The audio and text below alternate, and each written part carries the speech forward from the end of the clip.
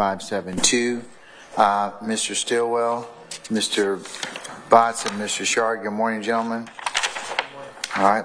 Mr. Williams, Mr. Steele, Mr. Adams, and Ms. Renard. Good morning. All right. Mr. Kendrick and Ms. Hingerty. Good morning.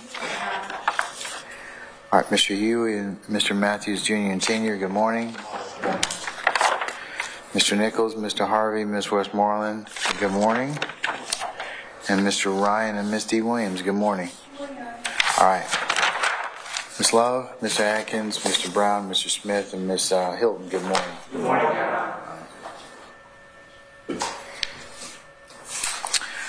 All right. Sergeant Ingram, all our jurors are present? Yes, sir. Okay. Is there anything I need to cover before we bring them out? No. Very briefly, sir.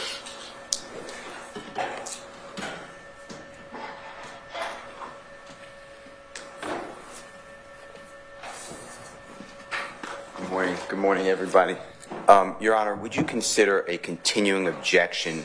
The state is objecting on cross-examination oftentimes to, and I'm quoting, facts not in evidence. I researched that. That has only been used in closing argument and a hypothetical. So these are not hypothetical. So if it's okay with the court, can we have a continuing objection to any ruling sustaining that type of objection? I'm not inclined to do that because there are circumstances where predicate facts have not been introduced before the fact finder, and that objection would be valid.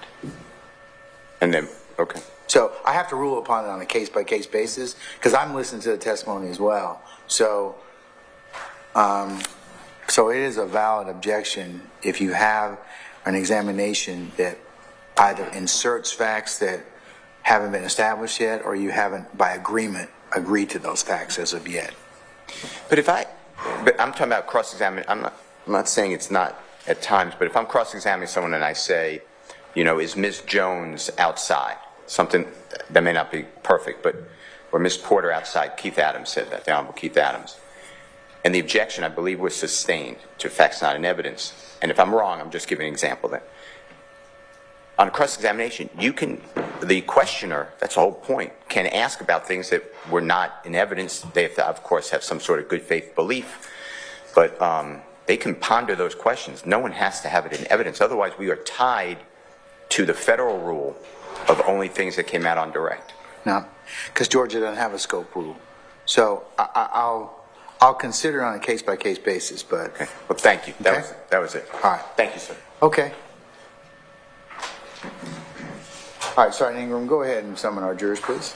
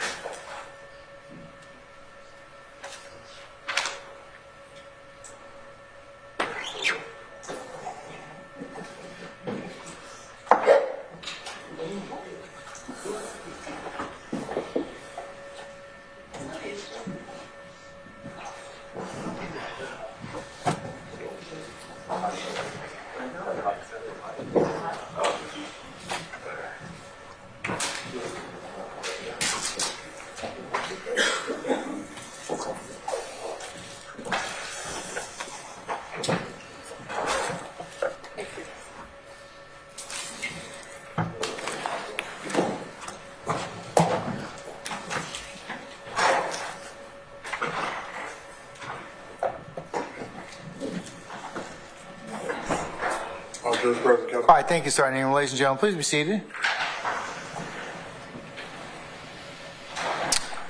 All right, ladies and gentlemen of the jury, good morning. Good morning. All right. Without further delay, we're going to go ahead and continue with the presentation of the state's case. All right, counsel, call your next witness. Good morning, Your Honor. The state at this time calls Gregory Pfeiffer to the stand. All right, summon Gregory Pfeiffer, please.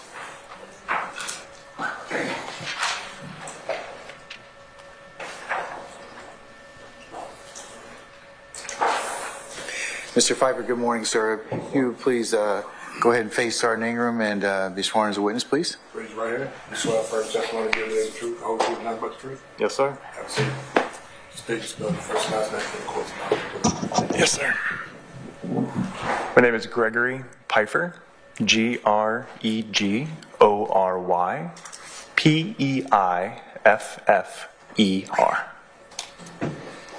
Good morning, Mr. Pfeiffer. Good morning. What is your current occupation? I'm currently a forensic biologist. And where are you employed in that capacity? I'm employed at the Bureau of Alcohol, Tobacco, Firearms, and Explosives, commonly known as the ATF. And what is, and what are your duties at the ATF? My duties at the ATF are to be a forensic biologist, which means to process evidence as it relates to ATF incidents, to analyze evidence for DNA, to generate reports, and to testify in court. And have you worked in any other capacity prior to your employment with the ATF? Prior to my employment with the ATF, between 2012 and 2015, I was employed by the Georgia Bureau of Investigation, Department of Forensic Sciences, commonly known as the State Crime Lab. And what was your official title or role there? My title at the GBI was also as a forensic biologist. And what were your duties or responsibilities at the GBI as a forensic biologist? Similar to those of the ATF as a forensic biologist, the duties are the same. So my duties at the Georgia Bureau of Investigation were to process evidence from state and local agencies that was submitted to the GBI Crime Lab, process that evidence for biological material, analyze biological material for the presence of DNA profiles, generate reports, and testify in court. And can you tell the jury what your educational background is? I received a Bachelor's of Science in the specialty of genetics from Iowa State University in 2004. Okay. I am not finished, sir. and then in 2012, I received a Doctor of Philosophy, also in genetics. At that same time, I also received a graduate certificate in forensic sciences. I am now done. There we go. Yes, sir. And were you required to undergo any specialized training to become a forensic biologist? To be a forensic biologist, the specialized training really comes in on-the-job training. So at the Georgia Bureau of Investigation, I underwent a many-month training program that included oral lectures, written examinations, proctored examinations with evidence, supervised casework that ultimately culminated in a mock court. I then, once I joined the ATF, underwent that same training program, but as oversought by the ATF at that time. So that would be my specialized training in forensic biology. And Mr. Pfeiffer, do you belong to any professional organizations? I do. I belong to the American Academy of Forensic Sciences as a member of that organization. And how long have you been a part of that organization? To my recollection, it would have been around 2014 to current. And is there a certification process to become a forensic biologist with the GBI? There is a certification process, but that is not a requirement to be a forensic biologist. There's actually a small subset of forensic biologists that are certified. There's a certifying body, the American Board of Criminalistics. I hold with that body a certification in molecular biology, which is under the umbrella of forensic DNA analysis. And I am current and open with that certification. Okay. And have you been previously qualified to testify as a forensic biologist and DNA examiner?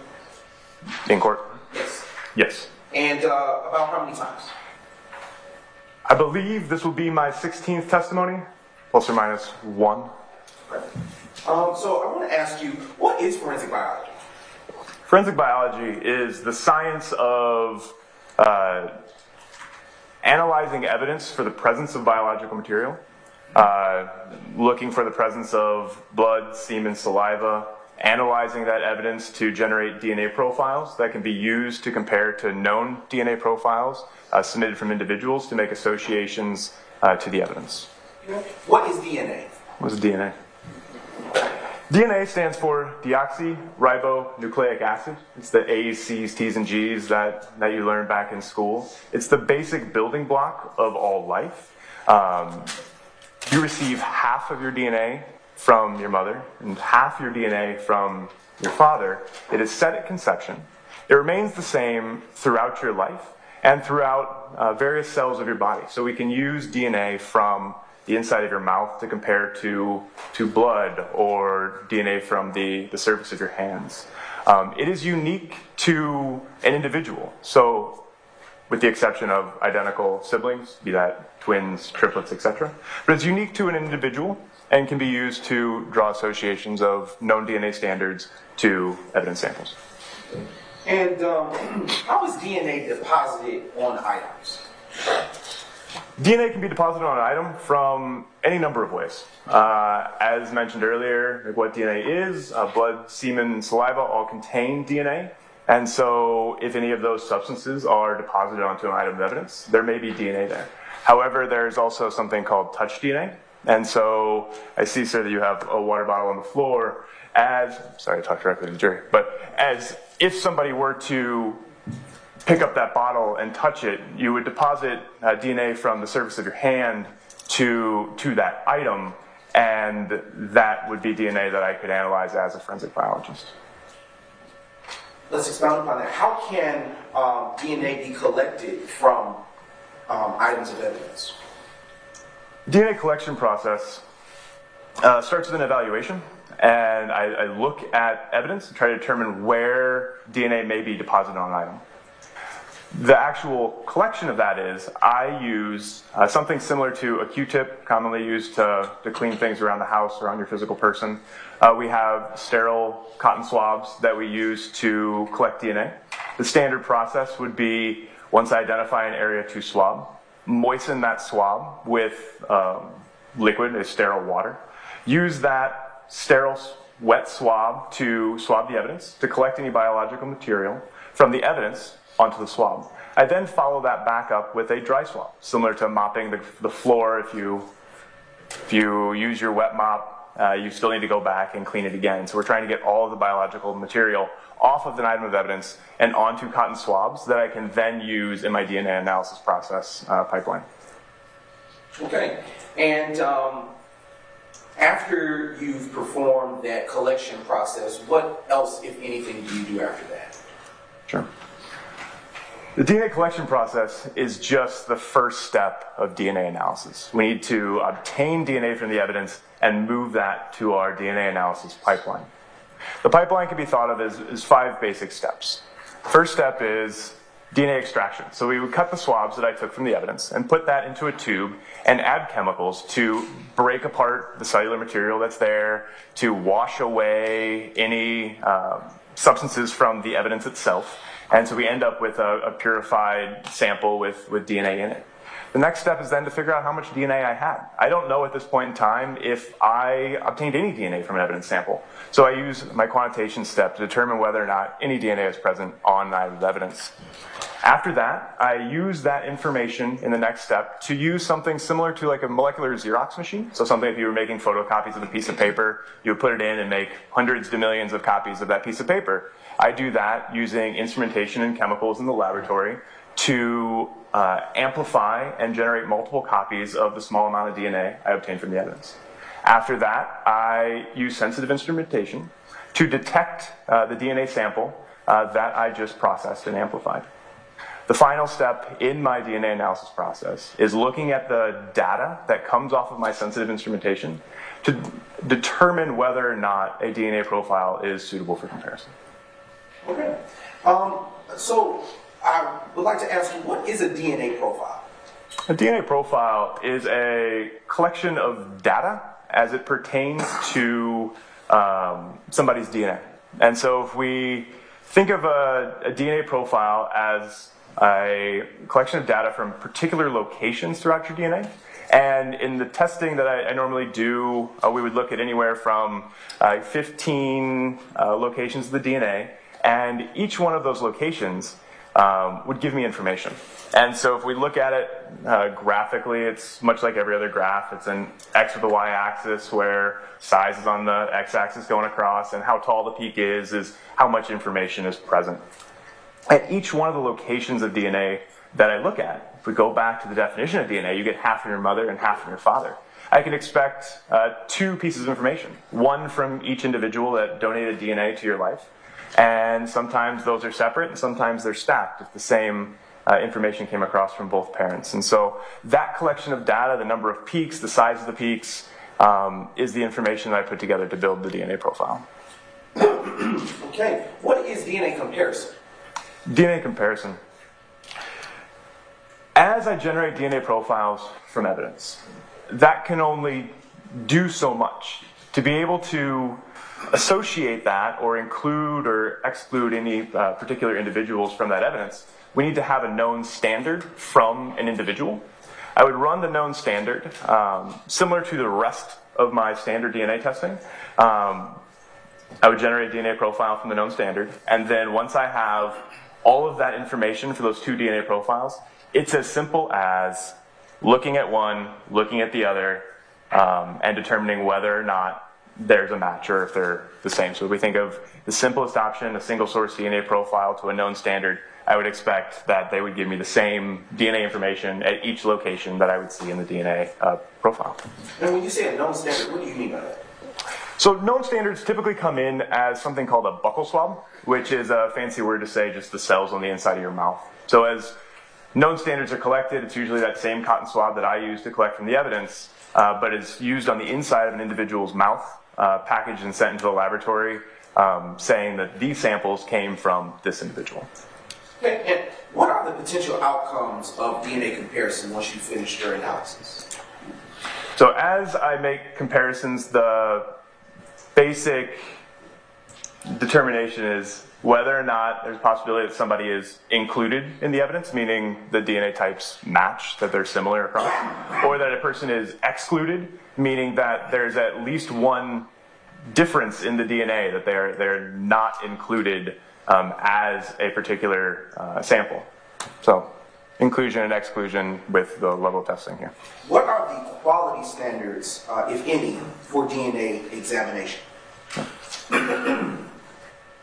There are various accrediting bodies for crime laboratories, such as the American Society of Crime Laboratory Directors Laboratory Accreditation Board, or ASCLD Lab, who then audit a laboratory to a certain set of standards, the International Organization Standard 17025, for example, which is what the accreditation standard for the Georgia Bureau of Investigation was when I was there.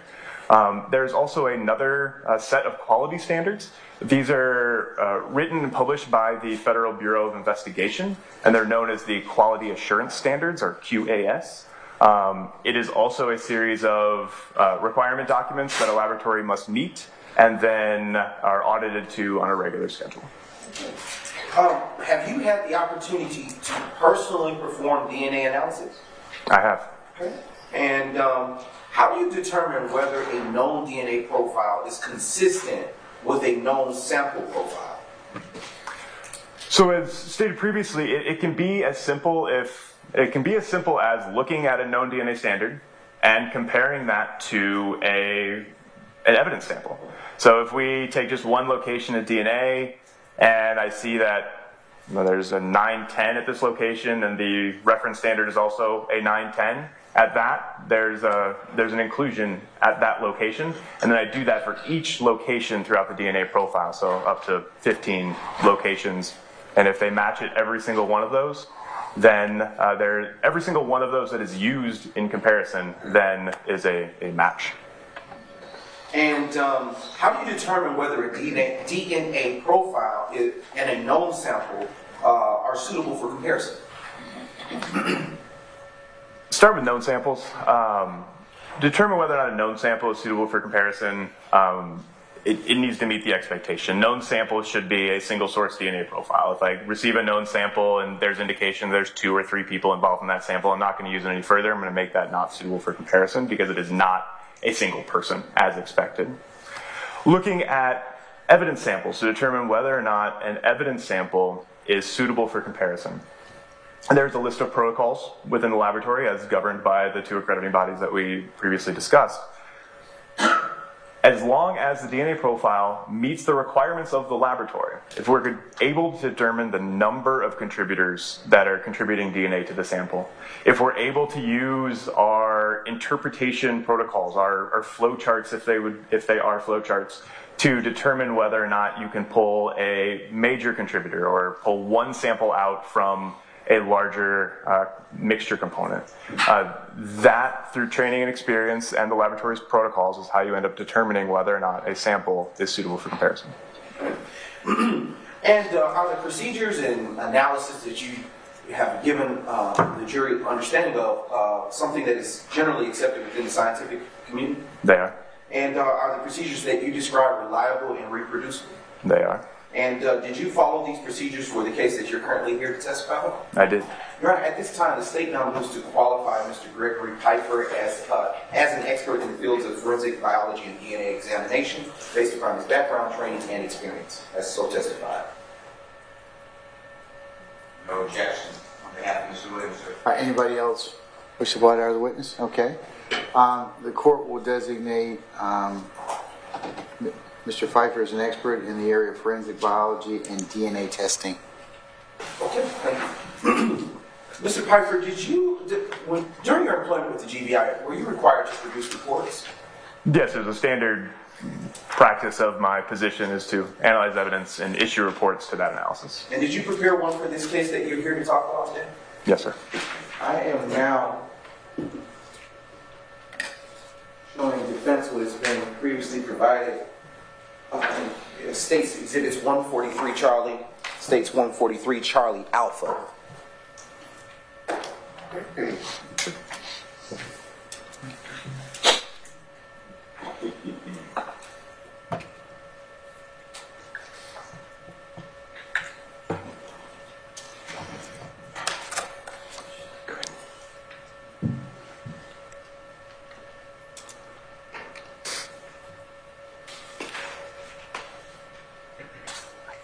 I thought he had a new one.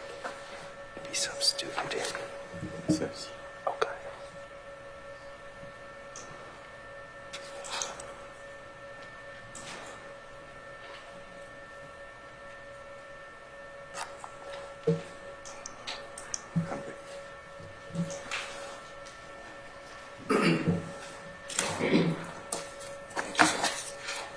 Now approaching the witness, Your Honor, with your permission, the State's Exhibits 143 Charlie and 143 Charlie Alpha. You may, sir. Thank you.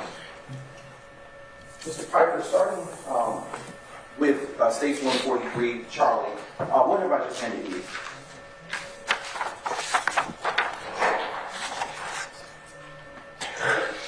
This is the Georgia Bureau of Investigation, Department of Forensic Sciences official report to the analysis that I performed in this case.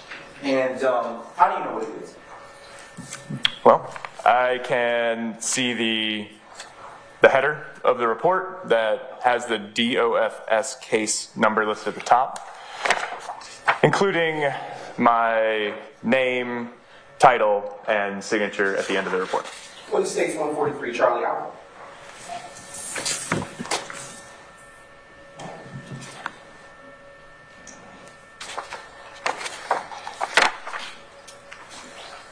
This document, 143 Charlie Alpha, is the Department of Forensic Sciences STR frequency report. In more simpler terms, this is the document that supports the statistical conclusion made and supported in this report. And how do you know that what is States 143 Charlie Alpha is? I recognize it again by the header of the report, a note by our laboratory information management system that it was inserted into the record by myself on April 2nd, 2014, and that the analyst of record on the document is Gregory Pfeiffer, which again is me. And has either exhibit States 143 Charlie or 143 Charlie Alpha been altered in any way, shape, or form? The state's exhibit number has been added to both documents. Your Honor, at this time, but other than that, it is materially the same way as you last prepared. Other than that, I see no differences. Thank you. At this time, Your Honor, the state now moves to admit States 143 Charlie and 143 Charlie Alpha into evidence at this time. Your Honor, I object on continuing witness, which you said we take up later, otherwise I don't have an objection for purposes of this, if he needs it for his testimony. Aye. Your Honor, I'll add my objection is also that it's hearsay. I understand the live testimony of the report itself. Okay. Your objection is overruled, and I'll take up the other issue later, but it will be admitted as States 143 Charlie and 143 Charlie Alpha. Thank you, Your Honor. To be published as you see fit. Thank you, Your Honor. And it is coming up.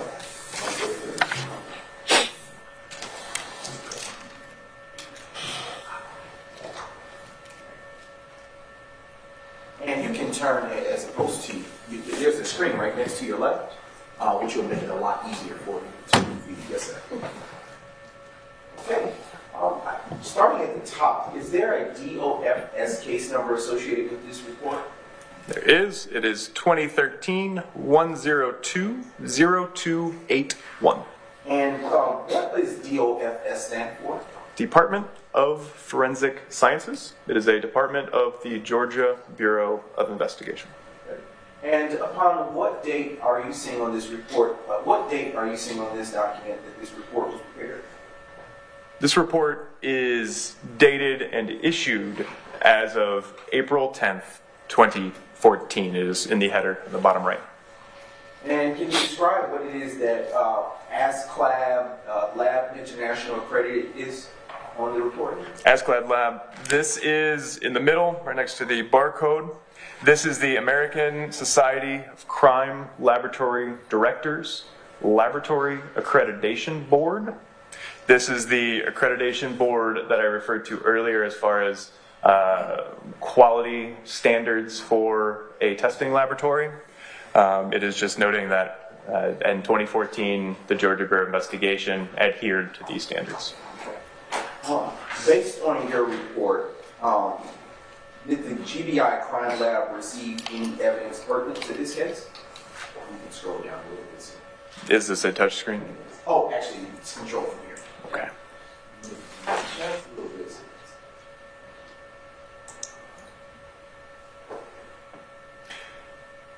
So standard on these laboratory reports, near the top of the report, there's a section called evidence. This lists the evidence that the laboratory received from the state or local agency to test for forensic means. And in this case are the samples that I tested in this case. Okay.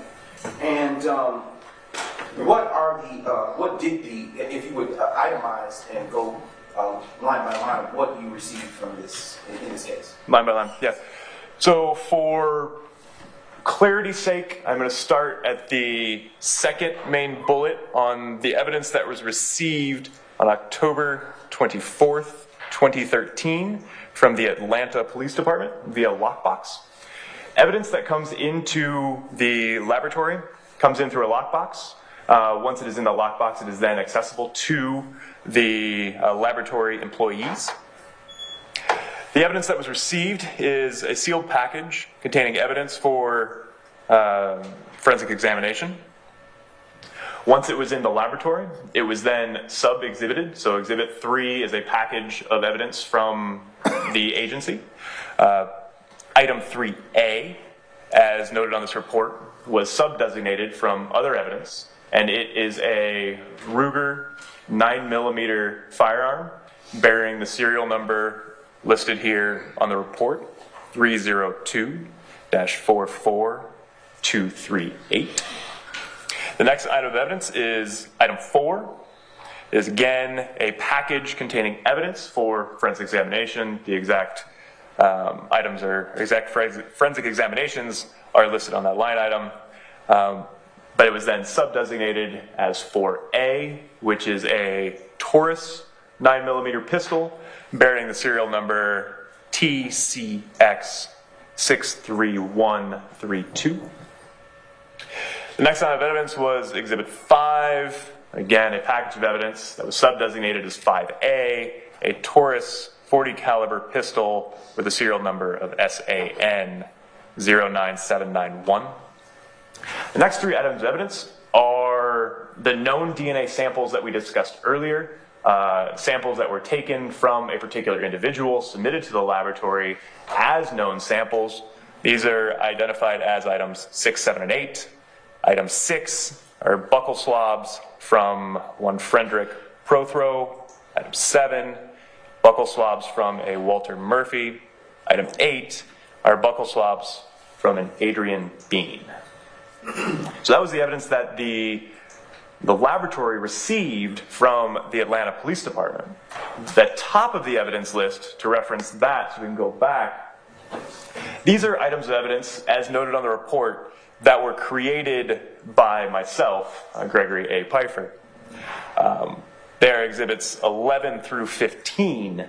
Exhibits 11 and 12 are swabs that were collected from items 4A and 5A, respectively. They are swabs of potential stain that were identified on the firearm that were outside of the requested examination, saved for future possible testing. Exhibits 13, 14, and 15 are saved DNA product, DNA extract. So I had more DNA than I needed for my testing, so we retained this within the laboratory. They are 13, 14, and 15 from items 3A, 4A, and 5A, respectively. I want to go back to a few things that you spoke about earlier during your response. When you say sub-designated, what does that mean? Great question. So, if we receive evidence that has multiple components inside of a single box, for instance, if there was evidence that came in that had a firearm, an ammunition magazine, as well as intact ammunition cartridges, it is easier for tracking throughout the laboratory and denoting where samples came from to sub-designate that evidence, using letters in this instance. So 3A, for example, the firearm became 3A, and it is beyond my recollection for the ammunition magazine and the ammunition cartridges on what those are designated, but we can speak directly to a subset of the evidence by sub-designating these numbers. And earlier you talked about a lockbox. Can you tell the jury why evidence was arrived in a lockbox? Yeah. So quite often, when state and local agencies need to deliver evidence to the state crime lab, there needs to be a secure chain of custody from the submitter to the laboratory. There needs to be an interaction between those two entities. To facilitate that, you would need in-person interaction or a secure means of transfer. The secure means of transfer is what was used at the Georgia Bureau of Investigation via a lockbox. The submitting agency can show up at the crime lab, access through a secure door, access a secure locker, submit the evidence to the laboratory, make the request for what forensic examinations they need to do, place it into that lockbox. Once it is closed, it is only then accessible to the laboratory. That maintains that chain of custody that they put it in and the only people that can get it out are the crime lab. We then, once we get the evidence, enter it into evidence within a case number. In this case, we've discussed the case number. Okay. Scroll to the top of it. testify that you received this, the evidence that you tested here from the Atlanta Police Department. Based on your report, from who requested testing of this evidence that you analyzed here? Referencing the report, it is a D. Quinn that requested this examination. Are there case subjects associated with this report? Referencing the report, there are 4 individuals listed in the case individual section. 3 of them are denoted as subjects: an Adrian Bean, a Frederick Prothro, a Walter Murphy, and then there's 1 designated as victim, E. Robeson-EL. Earlier you stated that, and if you will scroll down just ever so slightly, thank you, right there. Earlier you stated that you created certain evidence numbers or evidence within this report that is referenced. Can you tell the jury why that was? So any product of my examination needs to be tracked for a chain of custody. Just like all evidence, we need to maintain the chain of custody to provide integrity. In this case, the DNA extracts that I generated, again, I did my 5-6-step process: DNA collection, extraction through profile development. If I didn't use all of the DNA, if I didn't consume the sample to generate my DNA profile, I have evidence left over at that point. I have extracted DNA that could be saved for potential retesting in the future. With that, I then create within our laboratory information management system an item of evidence, a tracking number for that evidence. Same goes for exhibits 11 and 12, the swabbing of those 2 stains on items 4A and 5A. I took swabs that I did not use in my testing, and those need to be tracked throughout our system for potential use at a later time. That's why those were all entered as new evidence or created by me through my testing process. And is that something that you would routinely do throughout your time at the GBI if the occasion should arise? Yes. Anytime that I create something or I generate some sort of continuing evidence, I create a number for it and enter it into our laboratory information management system. Just a brief indulgence, Your Honor. And Mr. Piper, I'm going to direct you to your left, where there are some gloves right behind you, and would ask that if you would retrieve 2 for yourself and 2 for me. Let's go, people. For yourself.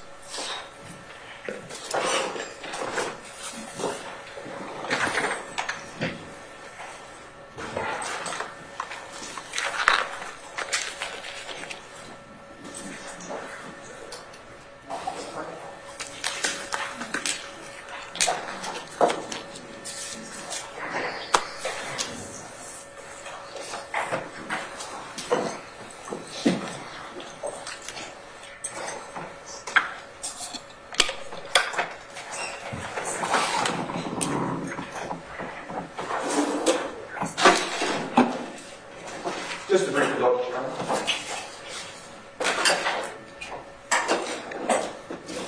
I am now approaching you what has been pre-marked as state, I'm showing defense counsel what has been pre-marked as state's exhibits 147 Charlie, 148 Charlie, 144 Charlies, 145 Charlie, 146 Charlie. Would you like some gloves to hold? Sure. No? Okay. I can hold them for you if you want, since you don't. These are this. Mr. Brown. Yes, ma'am. I believe, yes. 147 Charlie, 148 Charlie, 144 Charlie, 145 Charlie, 146 Charlie. Yes, correct. So the duplicate 144 Charlie will become 149 Charlie. And that, which is, yes. Sorry.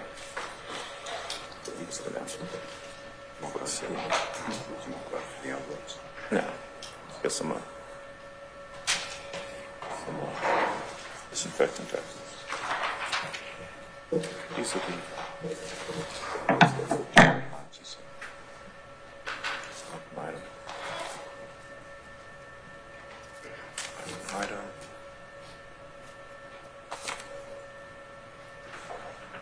Yeah, so that's perfect.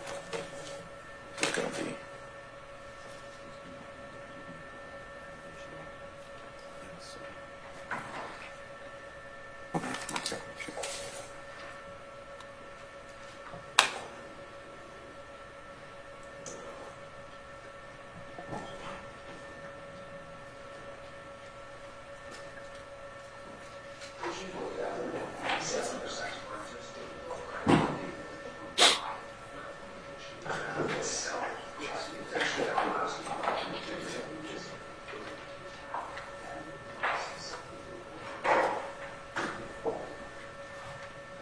I saw you, I heard you.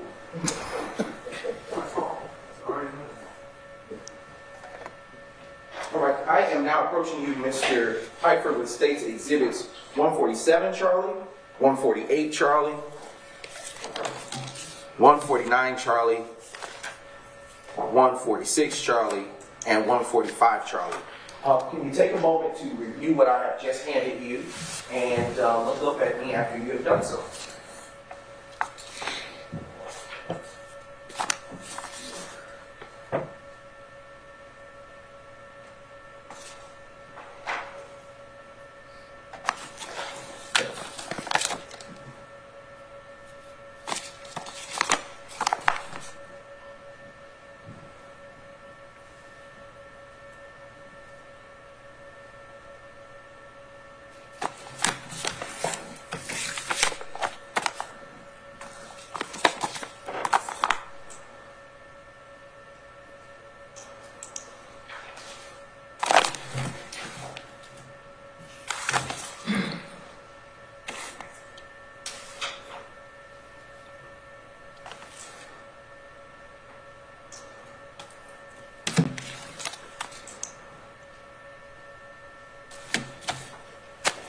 Okay.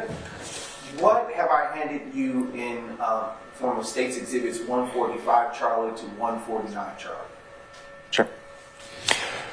3 of these, 145 Charlie, 146 Charlie, and 149 Charlie, are the known reference samples that are listed in my report as items 6, 7, and 8.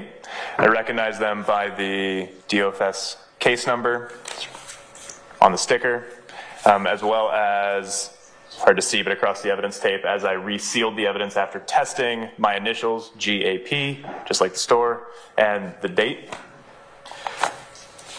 along with the evidence sticker that includes the known reference sample names. These two, which are 147 Charlie and 148 Charlie, are the 2 exhibits that are listed at the top of the report, so DOFS numbers 11 and 12, which are swabs of stains from items 4A and 5A. Recognize these by my handwriting listing out the DOFS case number, a description written on the package, date, my initials, as well as for sealing purposes, my initials across the tape, and none of these look to have been open since I last closed them. Your Honor, at this time, the State now moves, based on the testimony, to admit State's Exhibits 145 Charlie through 149 Charlie into evidence at this time. Any objection to States 145 through 149 Charlie? Yes, Your Honor. Basis? There's no foundation, but the prosecutor promised me they call Officer Benton, so I'm okay with letting it in with that condition, and that's what the prosecutor told me correctly. All right. I'll overrule your objection at this point in time, subject to your agreement, okay? All right, and so States 145 through 149 are admitted. Maybe published as usual. All right, Mr. Piper, I handed you some scissors. You can start with States 145 Charlie and open it with the scissors.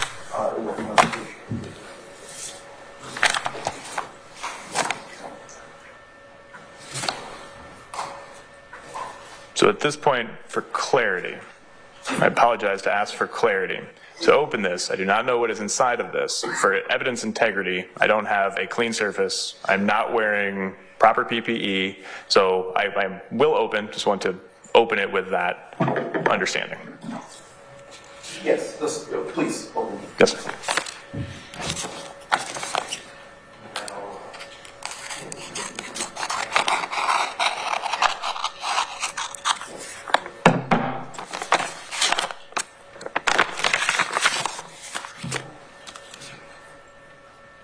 one more envelope inside of that envelope. And if you would just be as kind as just open it and look inside without putting evidence on the top of the witness stand, it would be appreciated.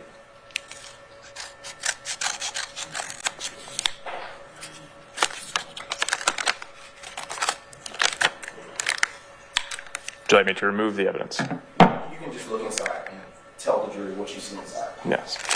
So inside this package, there are cotton swabs, similar to the Q-tips we discussed earlier. They're wooden sticked with a cotton flocked end, and these are the buccal samples from identified as Walter Murphy. Okay. All right. Let's transition to State's Exhibit number 46, Charlie.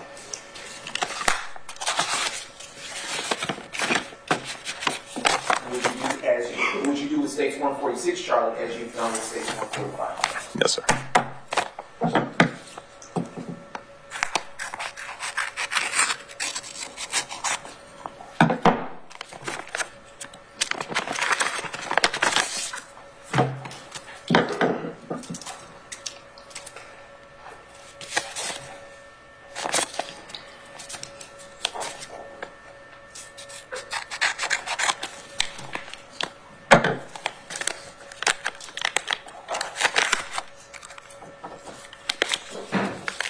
The evidence inside of this package is the same. They're wooden sticked cotton swabs. Quantity appears to be 4. Cannot confirm based on taking it out. But it is evidence tape sealed, my initials and date, listed as from Adrian Bean. All right. Would you do and replace that, please? Would you do with State 147, Charlie, as you've done with State 146, Charlie? 147, Charlie? Yes, sir. Or the next. The next reference sample? Yes. That would be listed as 149, Charlie.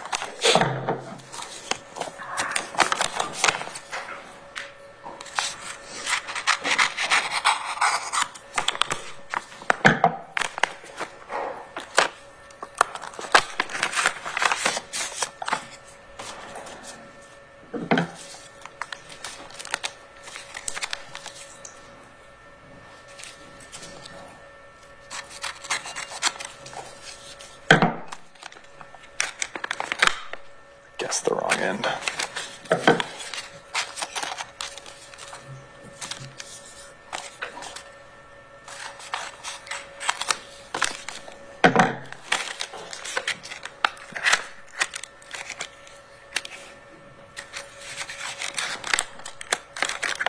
This evidence also contains swab wrappers containing the swab sticks, again, wooden stick, cotton end, identified as Frederick Prothrow. And as with State 149, Charlie, when you do the same with 147, Charlie, I understand what that's not good. I have never done this, but I would recommend against opening this on the stand, as it will compromise the integrity of the evidence for future testing. Your Honor, I believe we could open the evidence and present it as such, provided the court has no objection. Well, he's telling you he recommends you not open it. So I'm going to follow his direction, okay? So, And I'm going to follow you. okay, all right. So, All right. I'm going to reclaim these exhibits from you. That works. All right.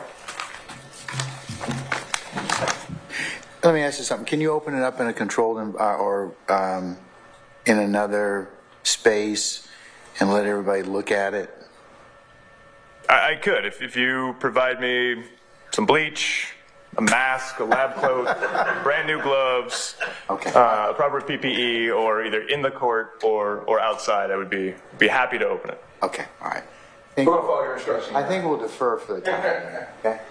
All right. And I am now going to approach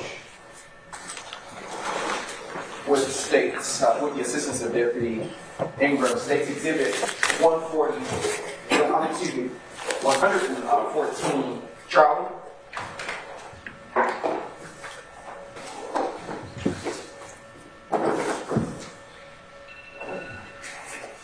But prior to doing so, Your Honor, I am going to defense counsel to see states 114 Charlie.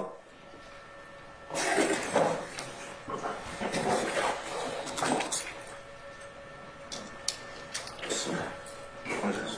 114 Charlie.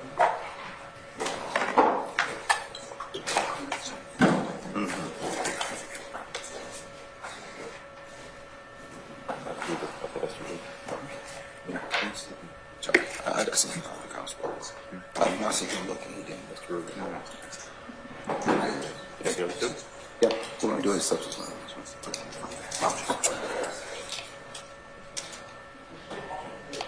Okay. I'll just do it. All three at one time.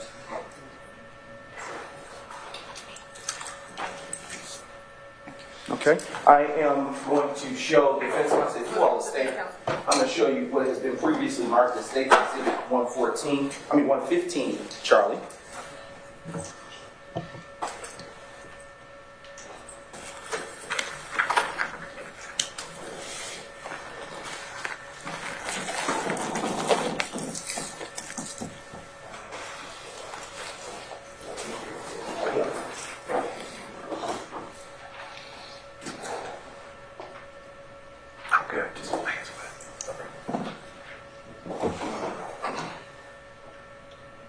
And I am now going to show the defense counsel the previously marked as well as States 116 Charlie.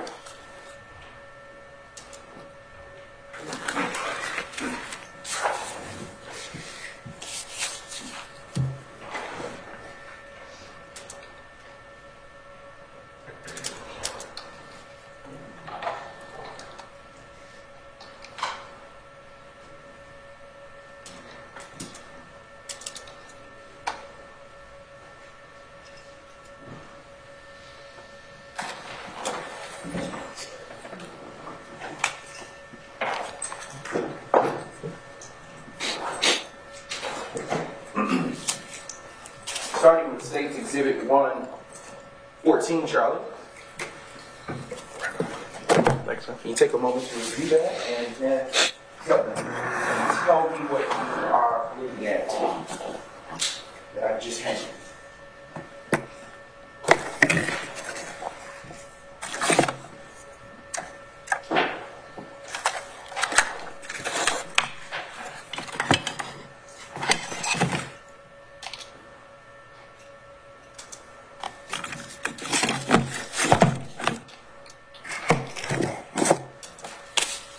This item contained in this box, 114 Charlie, is DOFS item number 3 in its entirety, which contains 3A.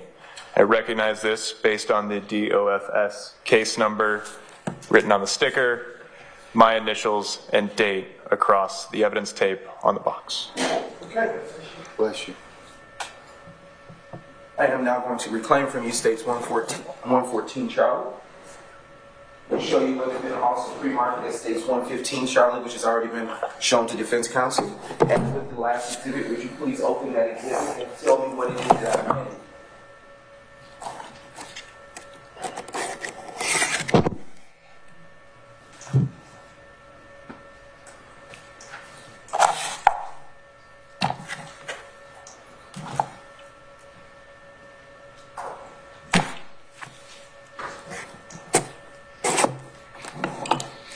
What have I just handed you, Mr. Piper? This exhibit 115 Charlie is DOFS case number, or item number 4, which contains item 4A.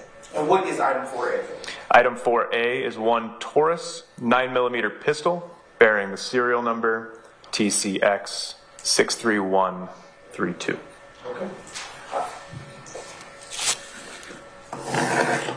I'm going to reclaim from you States 115 Charlie, and I'm going to give you again States 114 Charlie. Can you tell me, or tell the jury, excuse me, what is contained? What is the item that is contained in States 114 Charlie? Adding evidence, yes, sir.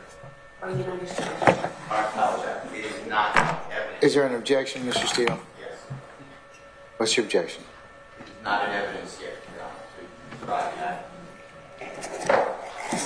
I sustain the objection. You can just lay a little more foundation, okay? What is contained in States 114, Charlie?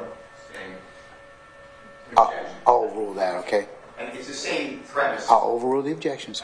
Okay, because he's got to identify he's got to be able to identify the item, okay?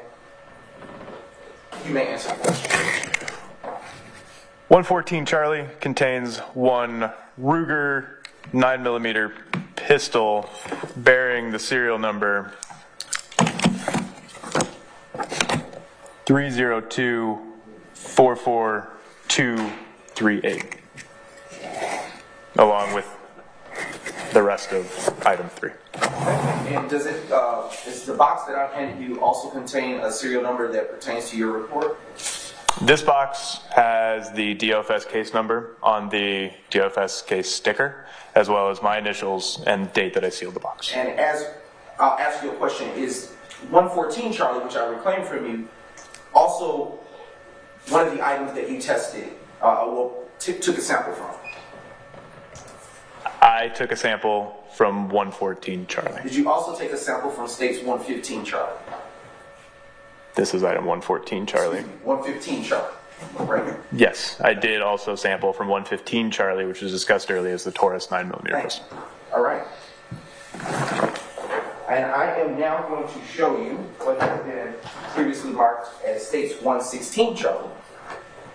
And as with the prior exhibit, I'm going to ask you to look in, and after you've done so, review what is contained therein. Look up at me and tell me what's in it.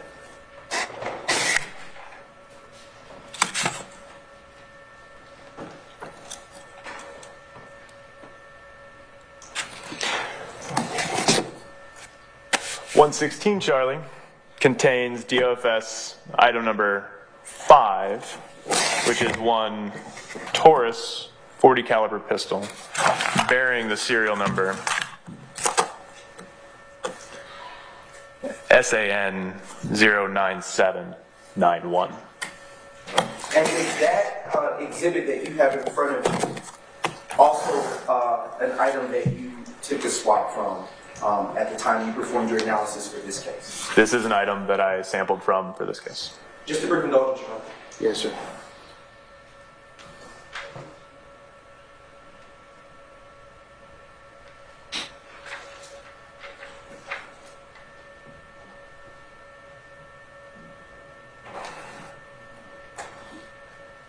Okay. Did that conclude your involvement with this case? The DNA testing of this evidence concludes the involvement with this case. Brief indulgence, Your Honor. Yes, sir.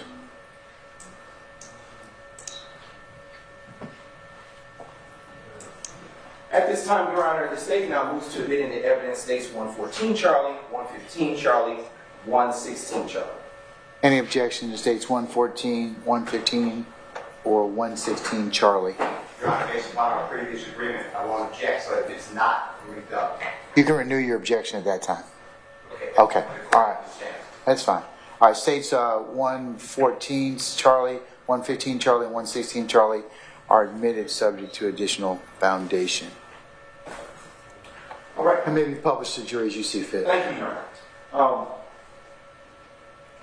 With respect to your report, the analysis that you concluded, can you tell the jury what your conclusions were with respect to your test?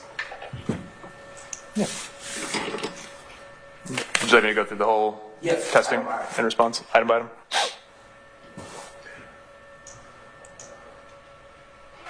With this testing, we sampled the grips, the textured areas of the grips, and the trigger from each of the 3 firearms discussed earlier. DFS items 3A, 4A, and 5A.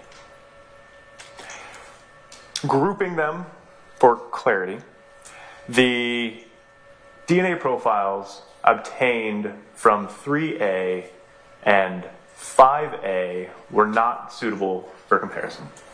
They were both at least 3 individuals contributing to that DNA profile and were not suitable for comparison. The DNA profile obtained from item 4A was also from at least 3 individuals, as noted in the report. And we were able to identify a major contributor that was suitable for comparison in that profile.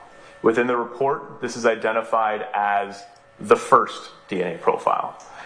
It is a profile that is suitable for comparison. The other components of that mixture, persons 2 and 3, were not suitable for comparison, so we didn't draw any conclusions or any comparisons to those components. There was a comparison made to the major DNA profile from item 4A. We compared that DNA profile to the known standards from Frederick Prothero, from Walter Murphy, and to Adrian Bean. The comparison showed that Walter Murphy was a possible contributor to the major component DNA profile obtained from item 4A. The other 2 individuals were excluded as possible contributors to this profile. So that means that Frederick Prothero and Adrian Bean were excluded as contributors to the major component of item 4A. The weight of that association, or the statistical number that accompanies that statement that Walter Murphy was included as a possible contributor, is this. Assuming the major component is a single contributor, the probability of randomly selecting an unrelated individual within the population is 1 in 5 trillion Caucasians and 1 in 230 billion African Americans. Earlier, you stated just a few moments ago that they were not, that results that you got were not suitable for comparison, to use your words. Can you tell the jury what you mean by that? Sure. A profile is either suitable for comparison or not suitable for comparison based on the laboratory's protocols and the analyst's training and experience. For example, if there is a 4 or 5 or more individuals contributing to a DNA profile, the complexity is just far too great for the DNA analyst to make associations to that profile. If there isn't enough information within a DNA profile to draw conclusions, that profile is also not suitable for comparison. And so in this case, with items 3A, the DNA profiles obtained from items 3A and 5A were not suitable for comparison based on the laboratory's protocols and my training and experience at that time. Was there, and in the process of your analysis, was there something that was suitable for comparison? Yes. Okay. The major component from item 4A was suitable for comparison based on the laboratory's protocols at that time. Okay, and what was the result of that comparison analysis? The result of that comparison is that we compared the DNA profile obtained from the major component of 4A to the 3 known individuals submitted in this case. Frederick Prothero and Adrian Bean were excluded as possible contributors to that major component. Walter Murphy was included as a possible contributor to that major component, given the statistics stated earlier. How were you able to say that there were 3 contributors to the mixtures on the submissions of 3A and 5? Based on the information that we have of how DNA works, we get half from our mother and half from our father. And if we remember, there are locations of DNA. The DNA you obtain from your mom and the DNA you obtain from your dad are both going to show up at each location. And so at each location of DNA, I have an expectation for a single individual that at most I'm going to see 2 peaks, right? 1 from mom, 1 from dad.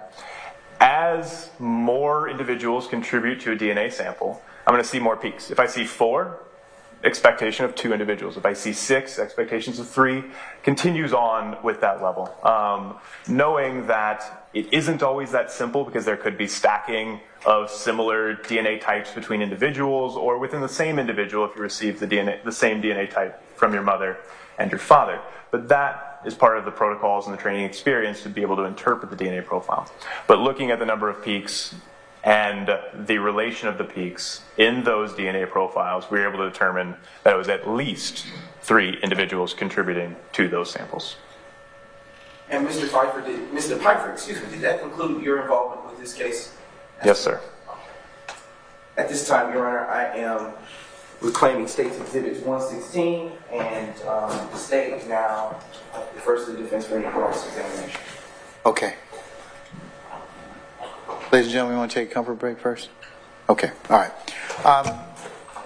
Councilors, and jurors, we're going to be in recess for about maybe 5-10 minutes to allow everybody to take comfort. We'll come back, okay? All right. All rise.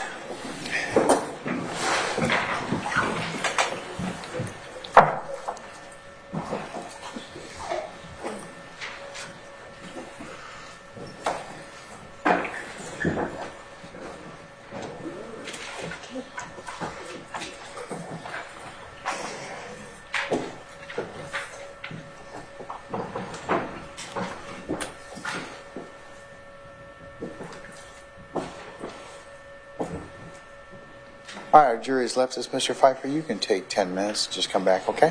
All right, we're in recess for 10 minutes.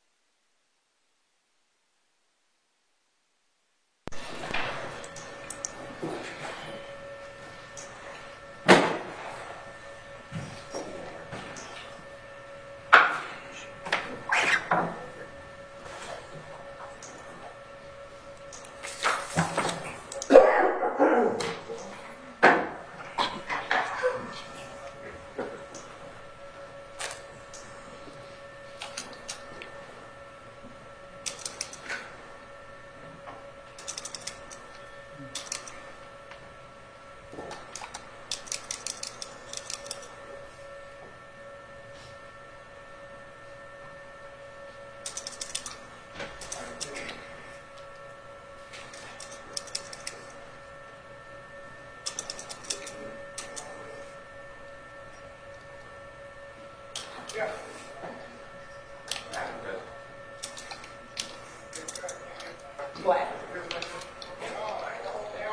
You're welcome.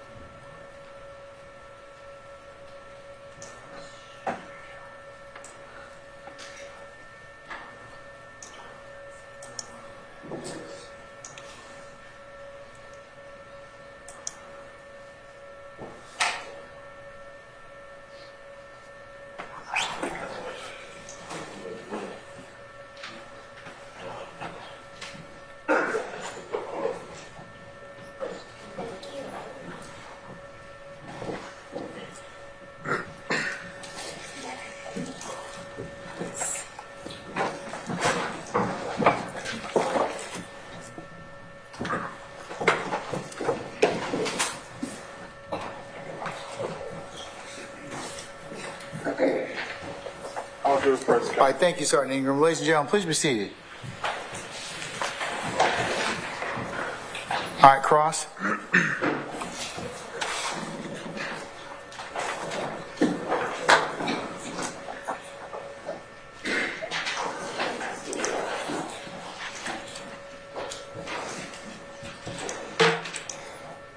Good morning, Doctor. I just have a couple of questions for you, if I may.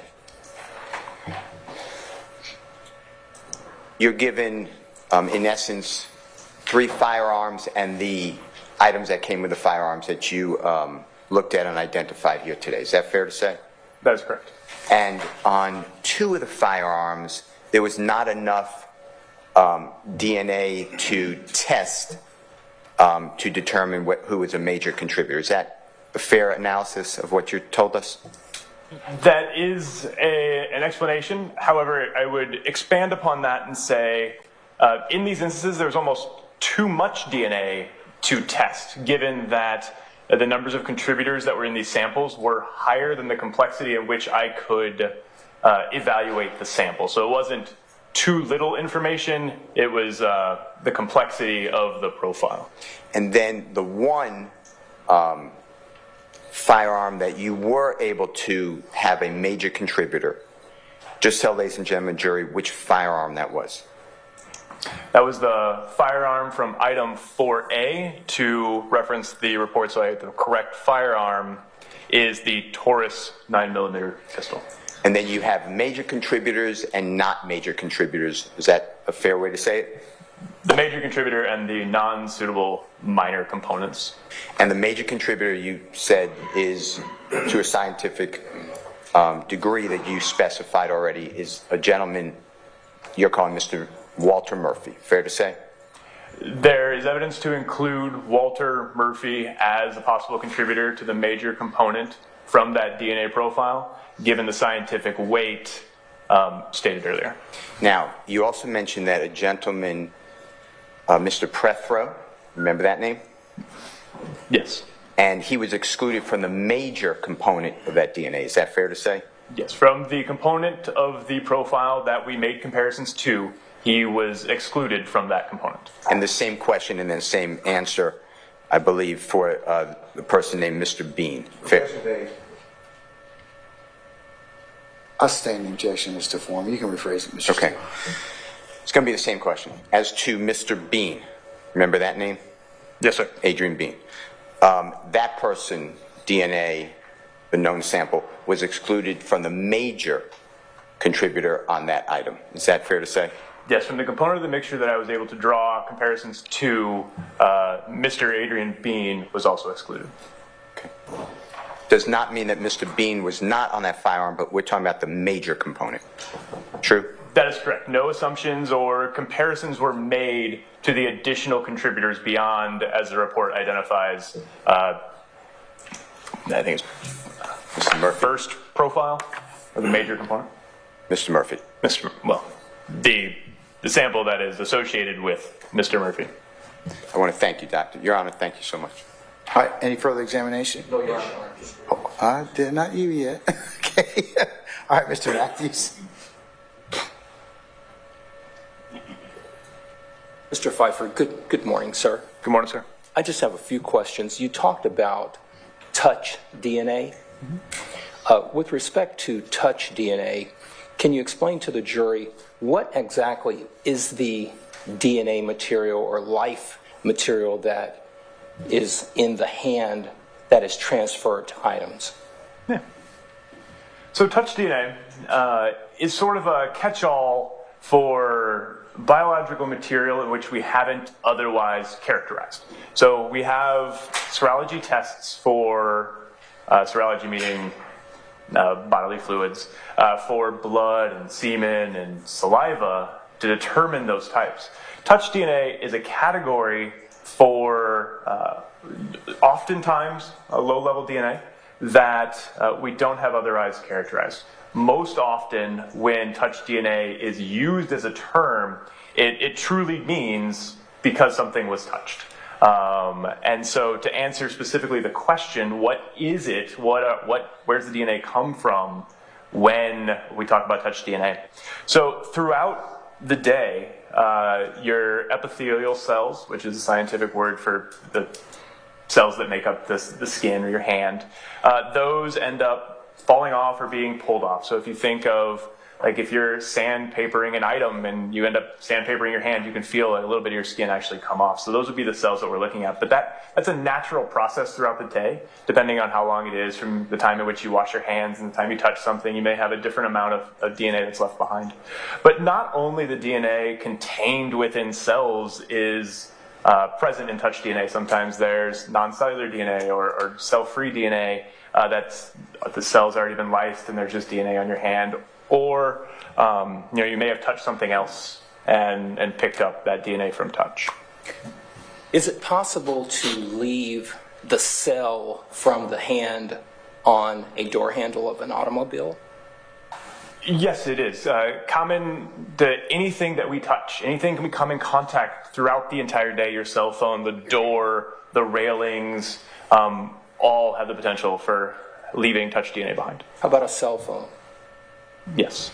How about a ring? I believe you said a ring? A ring. Yeah. Yes, I would actually expect quite a high level of DNA on the ring that I'm currently wearing. How about, I think you testified earlier about a handgun, correct? Yes. Handguns are something that you would touch. How about how about a jacket? Yes. Where would the cellular evidence be transferred if you were wearing a jacket? So we talked specifically about touch DNA from your hand, but the entire human body is covered in epithelium. Your entire body is covered in skin. And so when we talk about skin or epithelial cells, touch DNA cells, if you will, coming off your hand, any part of your body. So the collar of my shirt is rubbing up against my neck. I am depositing DNA from myself onto my clothing, my jacket, my pants as my wrists are touching them. Anything that we come in contact with, it's not limited to the hands. It could be your forehead. If you're leaning up against a wall, you could deposit DNA from your person to an item. Okay. Thank you, Mr. Pfeiffer. No further questions. Yes, sir. Anyone else? Any redirect? No, Your Honor. All right. May Dr. Pfeiffer be permanently or temporarily excused the witness? Permanently. All right, Dr. Pfeiffer, thank you for your patience with us. I'm going to permanently excuse you as a witness. You're free to go about your usual duties and avocation. Just don't discuss your testimony with anybody except the attorneys in this case, okay? Yes, sir. All right, thank you, sir. Thank you very much. All right.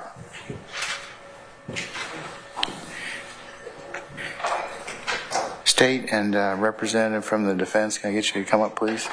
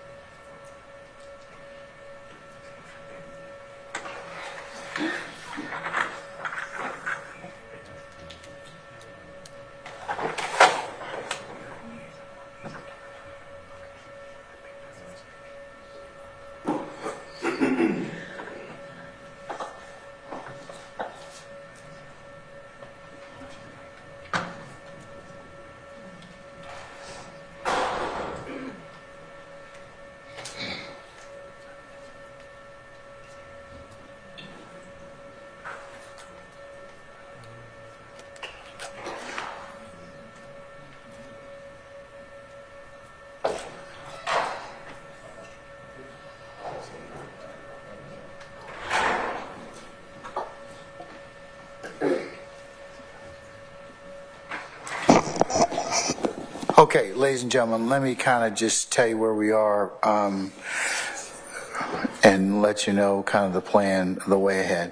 I'd like to be able to delay our lunch just a little bit so we can take a witness, but the trade-off is that we're going to recess for the day after that particular witness, depending upon the length. Okay, so you get an early afternoon, and as I mentioned earlier.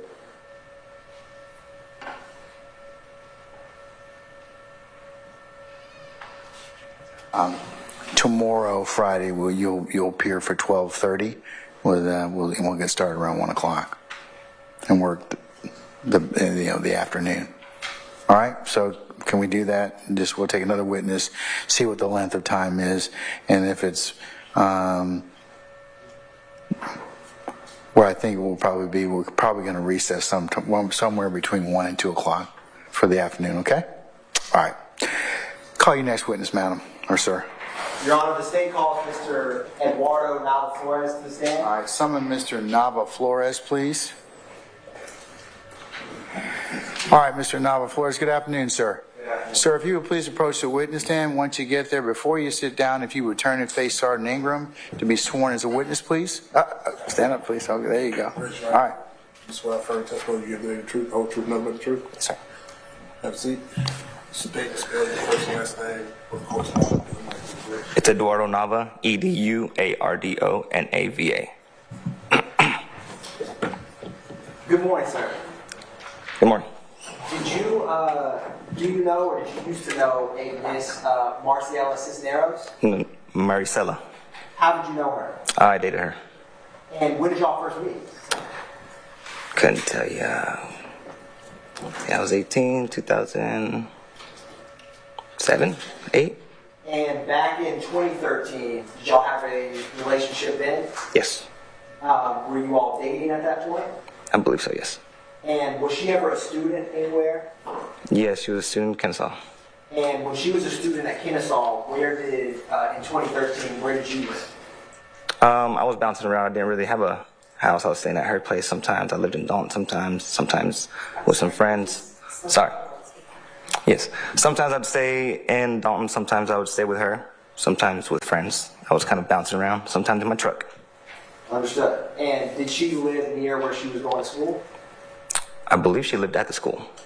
And did she ever have a car back then? She did have a car. What kind of car was it? It was a red car. I don't remember exactly what model or make. Did you have a car back then? I did not have a car. Would you ever use her car? I would borrow her car, yes. And on September 11th, 2013, can you describe to the jury how that day started?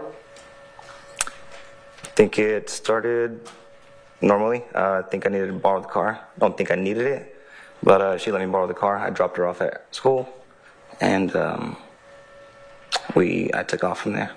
And when you dropped her off at school, did you have anyone with you? No, I don't believe I did. Did you ever pick anyone up? I don't exactly know how I met with Brian, but yes. And what is Brian's last name? I believe it's Ranson. And how did you know him? I knew him for a couple of years. I don't exactly know how I met him. And did he end up in her car that you were driving? Yes, we ended up in the same car. We think we were headed towards the mall. And where was that mall? I don't exactly know. In general, was it in Atlanta, outside Atlanta? Don't exactly know what the outskirts of Atlanta are or what is Atlanta. I considered Kennesaw Atlanta, so obviously I'm wrong on that. That's fair. Did you have to travel far from the Kennesaw area to get to that mall? I don't exactly know how long I've been driving, but we were driving on the interstate for a good minute. And after y'all were at the mall, did y'all ever go anywhere else? After that, we wanted to get some weed. I think Brian knew exactly where to get it, so he led me to a place. And did he ever speak with anyone over the phone when you were with him? I'm not exactly sure if he spoke with anybody. Right. Did he give you directions to where you were going?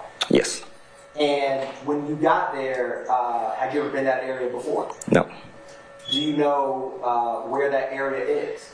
No. Did Brian give you the address of where you? No. When you got there, what did you see? What was the location you all arrived to? A gas station.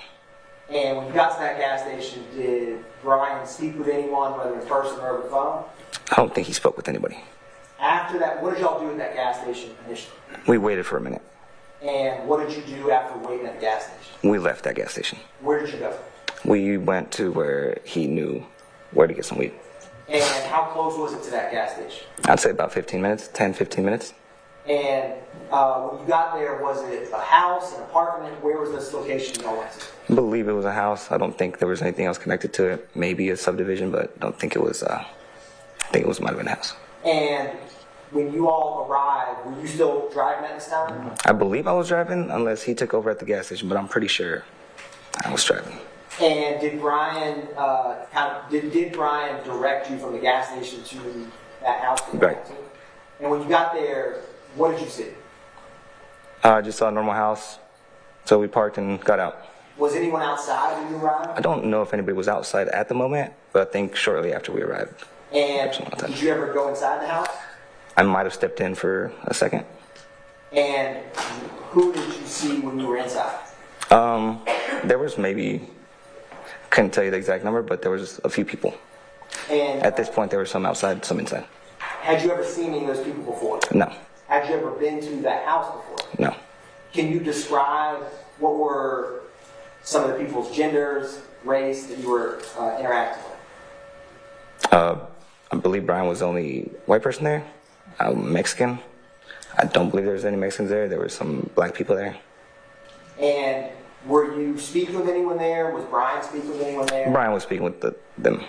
I didn't say a word while I was there. And while you were there, why did you not say a word? I was unfamiliar. I didn't know the people. Were you, how long were you all there, roughly? After we showed up until we left? Yes. A good hour or two. Did you ever get any weed or what you were looking for? No. Where was your car once you went inside the house? It was in the driveway. And did anything ever happen with that car? While it was in the driveway? Correct. No, it stayed in the driveway. Did anything happen with the car while you were at this house? Yes, it was apparently borrowed. How did it get, as you say, borrowed? What do you mean by that? I don't exactly know how this happened. I do remember being really faded, kind of in and out of what I would say consciousness. I was pretty messed up, trying to look for the next high. I don't really recall what the conversation was, but someone had mentioned that they needed a car, to borrow a car. Didn't expect mine to be borrowed. Next thing I know, my car's gone. And had you said you were faded. What were you using back then? Everything under the sun. And was Brian using along with you? Yes. And did you all use before you got to the house? I might have. I don't exactly know what he was on, but I was a regular pill addict and. Understood. And are you clean today? Yes. And do you recall on that specific day what drugs you may have used either before? Or I couldn't tell you exactly what I was on. I would do whatever I had in the cabinet that morning. Understood. And did you where were the keys to the vehicle? In the car, I believe. And where were you when other people that wasn't you or Brian got in the car? If I'm not mistaken, I was on the. In the form of a question. Same question, Mr. Foreman. You can rephrase, sir. Thank you, Your Honor. Did somebody else who was not Brian and you ever get in that car? Did someone else other than Brian or me get in the car? I believe someone had to get in the car for it to leave. Yes. And where were you when they got in the car? I believe I was in between, inside and outside, maybe on the steps. Did you see them get in the car? Don't exactly remember seeing them get in the car, but I've seen it pull off. And do you remember after this speaking with anyone in the Atlanta Police Department? If I'm not mistaken, we left the place just because we weren't getting any weed, we weren't getting anything, and it had been a good minute, so we left. Closest place we could have possibly went to was towards maybe the gas station that we were at, and that's about what happened. We just left. I'm going to come back to where we were, but after all of this, do you ever remember speaking with the Yes, I think he was a detective that was around the car whenever I showed up to it. And it was the same day that you arrived in the house, September 11th? Right, it was the same thing. And it was Detective Quinn with the Atlanta Police Department? Objection, pleading. I stand the objection. Was it Detective Quinn that you spoke with in the Atlanta Police Department? I cannot recollect. Do you remember speaking with him that day? I do not know who Mr. Quinn is. But did you speak with a detective on scene about the car? Yes. And was this, when you were speaking with him, was this before or after the car was borrowed? This was before, after, sorry. And when you gave him that statement, do you remember speaking with him in that moment? Yes. And did you, when you spoke with the detective, do you remember, or did you tell him what happened that day fresher in your memory when you spoke with him that moment? At that point, I think I was just saying anything to get myself out of trouble. I was really scared of getting in trouble for buying weed. And so I was fabricating a lot of things. Did you tell anyone else, did you speak with anyone else other than the detective? I think there was a bunch of news cameras there that I spoke to. I think I might have been on the news. You spoke with the news? Yeah. At that point, I told him something completely different than what I had told the detective. Can you describe the person that you lent the car to? I did not lend the car to anybody. Question and mischaracterization of the evidence. Did not say he loaned the car. Could you please stop speaking your objections? It's objection basis. I don't need an explanation, Mr. Adams. Make your objection, Judge. Did you ever loan the car to anyone, Mr.? I stand the objection as to form. Was that car ever loaned to someone by you? No.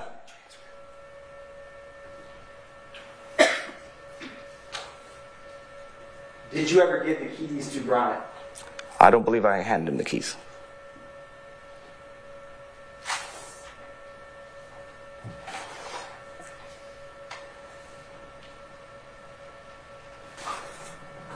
When you spoke with Detective Quinn. Objection. Basis. Your Honor, may I? What was the basis, sir? Objection. Facts not in evidence. Form of the question. Your Honor, this is impeachment. Hold on. I stand as the form of the question. When you spoke with the law enforcement officer, did you tell him that you gave the keys to Brian Ransom that day? I could have said a number of things that were not true. Did you tell the law enforcement officer that you gave the keys to Brian Ransom on September 11, 2020? I do not recollect. Did you let Brian Ransom borrow your car? Objection. Asked and answered. I'm going to overrule the objection, Mr. Adams.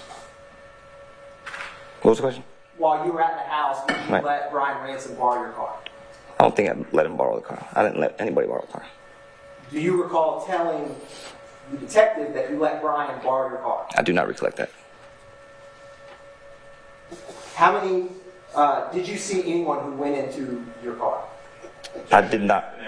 I stand the question. Do you recall telling Detective Quinn that you saw 4 black males get in that car? Objection. Assumes facts not in evidence. I'll overrule that, sir. I do not recollect anybody getting in the car.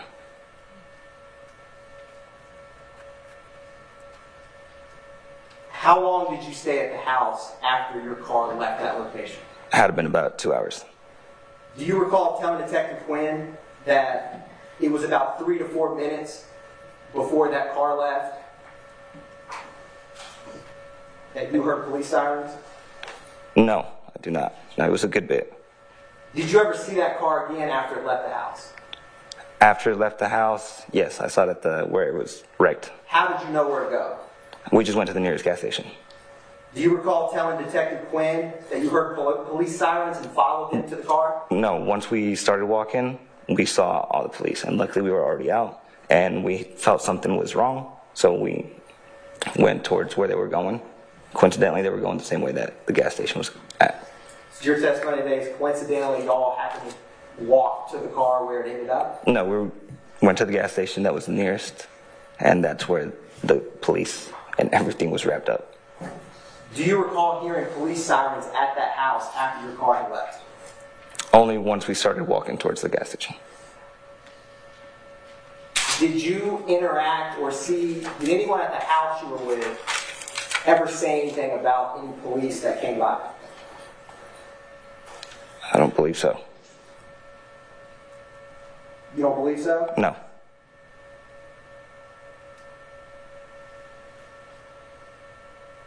Did anyone at the house seem to, that you were with and did not know,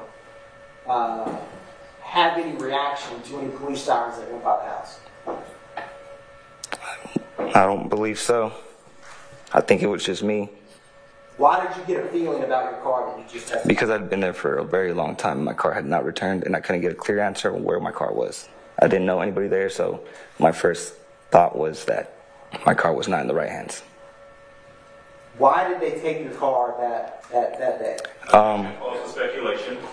I'll sustain the question. What was your personal understanding of why the car you drove there needed to be used by somebody? Objection calls for speculation. One of the question does, I'll sustain it. Not exactly why, but you yourself, who was physically present, what was your understanding of when your car left? Did you think it was stolen? Did you think they were going to the store? Did you think they were going to church? What did you think your vehicle was traveling to? I do not exactly know where they were going to. I had heard something about them needing cigarettes or diapers. Did you expect that your car would be brought back? Well, yes. Once I knew that it was gone, I rechecked with Brian. Just kind of asked him what was on my car. He said, "Don't worry, it'll be back." So at that point, I probably kept smoking and just kept sitting around. I almost remember falling asleep for a second. It was so long, and then waking up and my car still not being there, just kind of being in and out, and yeah, finally taking off. So Brian knew where your car went, is what? Objection leading. I sustain the question. You just testified that Brian told you it's cool. What did you mean by that? That everything was okay, that I didn't need to worry about anything. So was Brian aware that your car left? Objection calls for speculation. I sustain the question. What did you take Brian to say that it's cool after the vehicle you arrived there with was Brian? I said, "Where's my car?" He said, "Don't worry about it, I'll be back." When you asked him where's your car, he said it's cool, don't Objection worry. to the hearsay. Calls for hearsay. Your Honor, this is his direct testimony a second ago. I'll rule the objection, Mr. Adams. Sir, when you just said, you asked Brian where's your car, and he said it's cool, were you under the impression that Brian knew where your car went? I was under the impression that, yeah, that my car went somewhere and that somebody knew where it went. If I felt like no one knew where it went, I probably would have left and looked for my car. At that time, did you trust Brian? I trusted Brian, yeah. So when he told you that it was cool, how did you react to that? At that point, I was just content. I was cool. What address did you and Brian Ransom arrive to? To when we found the car? Correct. At the same gas station that I think we stopped at. When you first got to that house, you didn't know anybody. Mm-hmm. What address was that? I do not know the address. Do you recall telling Detective Quinn it was 2233 Macon Drive where you and Brian Ransom arrived to in the car? Absolutely not. I'm going to object improper foundation for refreshing recollection. Your Honor, this is impeachment, not refreshing recollection. I'll rule the objection. Do you recall what any of the males who got in your car were wearing? Objection to the form of the question. And mischaracterization of the evidence. I'll rule the objection. You can answer the question, sir. What was the question again? Sorry. Do you recall what any of the males who got in your car were wearing? Absolutely not. No. Do you recall telling Detective Quinn that one of the guys was wearing a white shirt, a white t-shirt? No. Do you know how quickly they got into your car when they jumped into it at that house? No. Do you recall telling Detective Quinn that the 4 black males got in your car like this? At that point, I was telling whoever the detective anything to get myself out of the situation.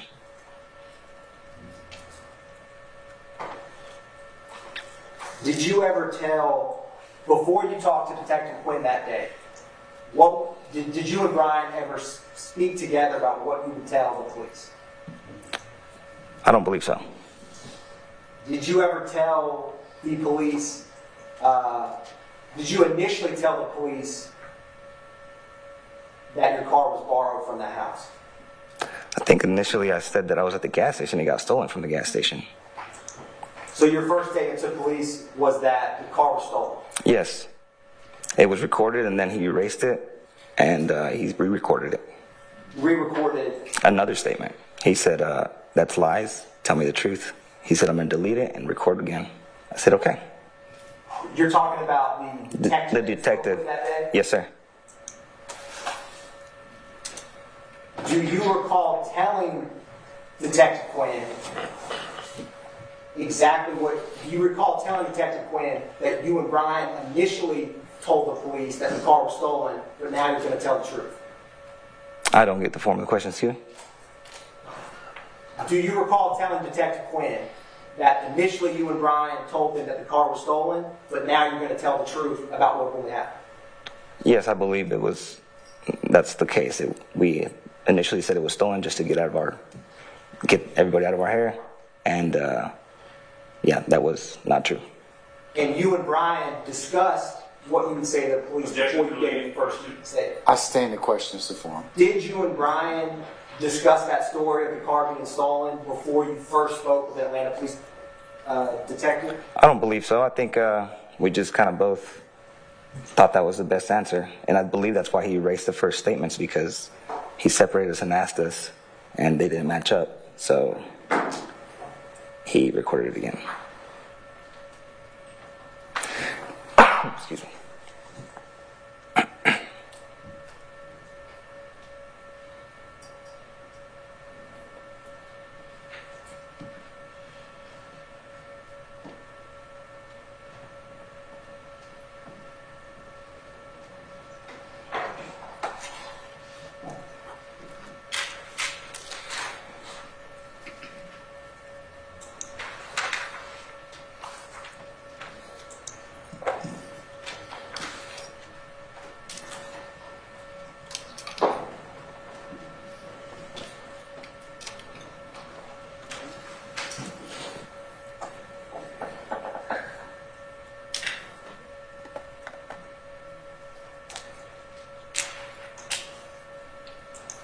When you spoke with law enforcement on September 11, 2013, were you in a courtroom?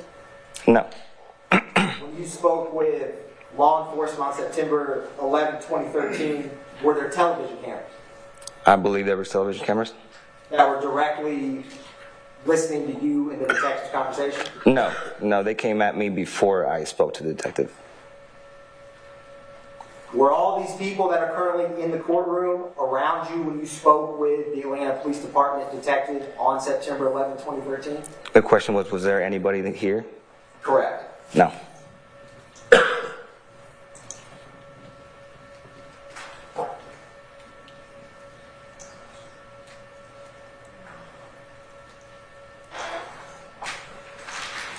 And sir, today, you don't remember anything of what you told the Atlanta Police Department detective on September 11, 2013? I stand the objection. Sir, do you recall what you told the Atlanta Police Department detective on September 11, 2013? I do not recall what I told him exactly, no.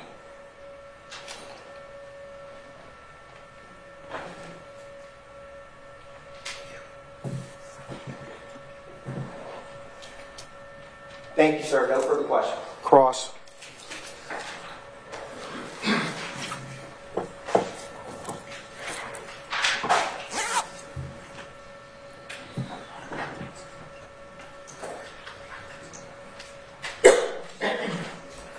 Denalo Flores, good afternoon, sir. Good afternoon. All right. It's fair to say you don't remember a whole lot about that day back in 2013, 10 plus years ago. Is that true? That's true. All right. You do remember some things, right? Vaguely. You do not know who the police officer or detective or investigator was that you spoke to. Is that right? No, I do not know. So when the prosecutor keeps asking about Detective Quinn, you don't know if it was Detective Quinn you spoke to or someone else, right? No, and never since then. I've been getting a lot of calls from different parties. Not exactly sure which side of the party it is. Okay. So I've had a few different statements over the phone and stuff like that. They're probably all different. All right. Whether or not it was Detective Quinn, you do remember speaking to someone that day, a law enforcement officer, right? Right. And fair to say, my words, but you lied through your teeth to the officer. Basically, at that point, I was saying anything I could to get myself out of the situation, and a lot of things were fabricated. But one thing that you do recall is that whoever the law enforcement officer, the detective on that day was that you spoke to, you gave him a statement, and then instead of keeping that statement, that law enforcement officer erased your statement that you gave initially, and then went ahead and recorded something else, right? That's what I was told, my understanding of it, yes. Okay. Now, chronologically, I'm going from the beginning. You're dating Miss, at that time, her name was Cisnera. Yes. Maricela, right? You're dating her at that time, you borrowed her car on that day. Yes. At some point, got to make sure you speak up loud enough so the court can hear you. Got you. At some point, you end up in the car with Brian Ransom. That's your friend. Right. His nickname is Skateboard, something like that, right? I don't know about that, actually. Okay. Brian Ransom is his name. Right. Okay. Y'all end up together. Y'all are, I think you said you were headed towards the mall, right? Right. Ultimately, y'all are going to go try and buy some weed or try and buy some drugs. True? At the very initial, it wasn't that case, but after we left the mall, yes. Okay. Brian knows where to go get some weed or to go get some drugs, right? Right. You were already high. Yes, I was at that point in my life, I wasn't doing very well. I was waking up faded, going to sleep faded. Okay. All right. Fair. And so you all end up in some part of Atlanta, you don't know where. Right. Okay. You all go to a gas station. True? True. You all meet up with someone at the gas station. I'm not exactly sure if we met up with anybody at the gas station after the mall. I think we just stayed there and stalled. Maybe my understanding was that we didn't know where we were going. Okay. Could have possibly been that we were going one place and he switched it up on me. Okay. At that point. It could have been a number of things of why we were there. I didn't ask questions. Like I said, I was sitting there nodding out on the car. Okay. Okay. Ready for him. You go from the gas station, you end up at a house. All right. Right. No one forced you to the house, right? No one came and kidnapped you from the gas station and said, hey, come on over to the house, right? No. Y'all end up at the house because y'all are there looking to buy some drugs. True? Right. True. Y'all get to the house. Y'all are there trying to get some drugs. At some point, I heard you say you're kind of faded. You're in and out of it. Right.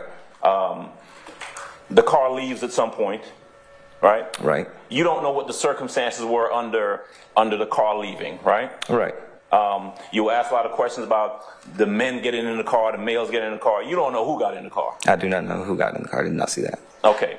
So, Brian is there too, Ransom, right? Right. Car goes at some point.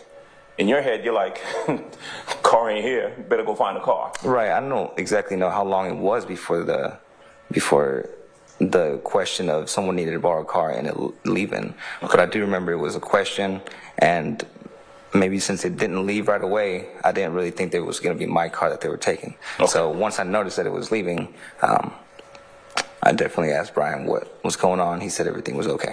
Okay. At some point, you and Brian, I think, end up going down to the gas station, right? Right. Okay. Car's wrecked. Car's totaled. Okay. At some point after that, now obviously you're there and you're like, I got to tell Marcel. That's possibly my main worry at that point. Okay, because you got her car. Right. Her car's been wrecked. Right. You're on some part of town. You don't know where you at. Right. Okay. She doesn't like my drug use. Not gonna like why I was there. Okay. And at some point you end up speaking to law enforcement. Right. Right. Your main concern at that point is trying to not get in trouble for being high and out driving around, right? Right. Being at some location trying to buy drugs, right? True. Being at some location taking drugs, True. right? You end up, in your words, lying to the police officers. or whatever detective investigator was you spoke to, right? Basically, I was stretching the truth and not being very truthful with my words. Okay. I think you said you were going to tell him anything you could at that point to get out of trouble. At that point, yeah. All right.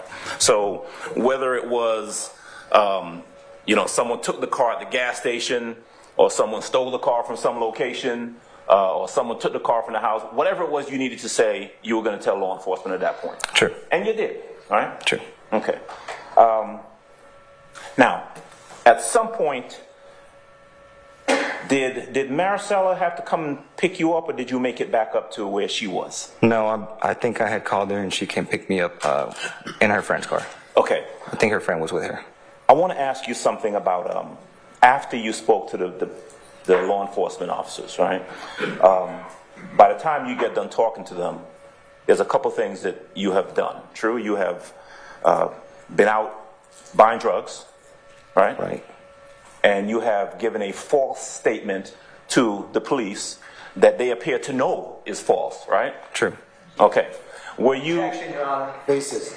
He said that they know What's the false. basis? What's the basis? Speculation, Your Honor. Overruled. At any point after, and this is September the 11th of 2013, at any point after that day or after that day, did anyone ever come back and charge you with either purchasing or attempting to purchase or purchasing drugs? No. Did anyone, any APD, detective, investigator, DA, anything, come back and charge you with giving a false statement to the police? No. Anyone ever charge you with any sort of RICO racketeering charge for any of that stuff? No. Basis. Relevance. Overruled.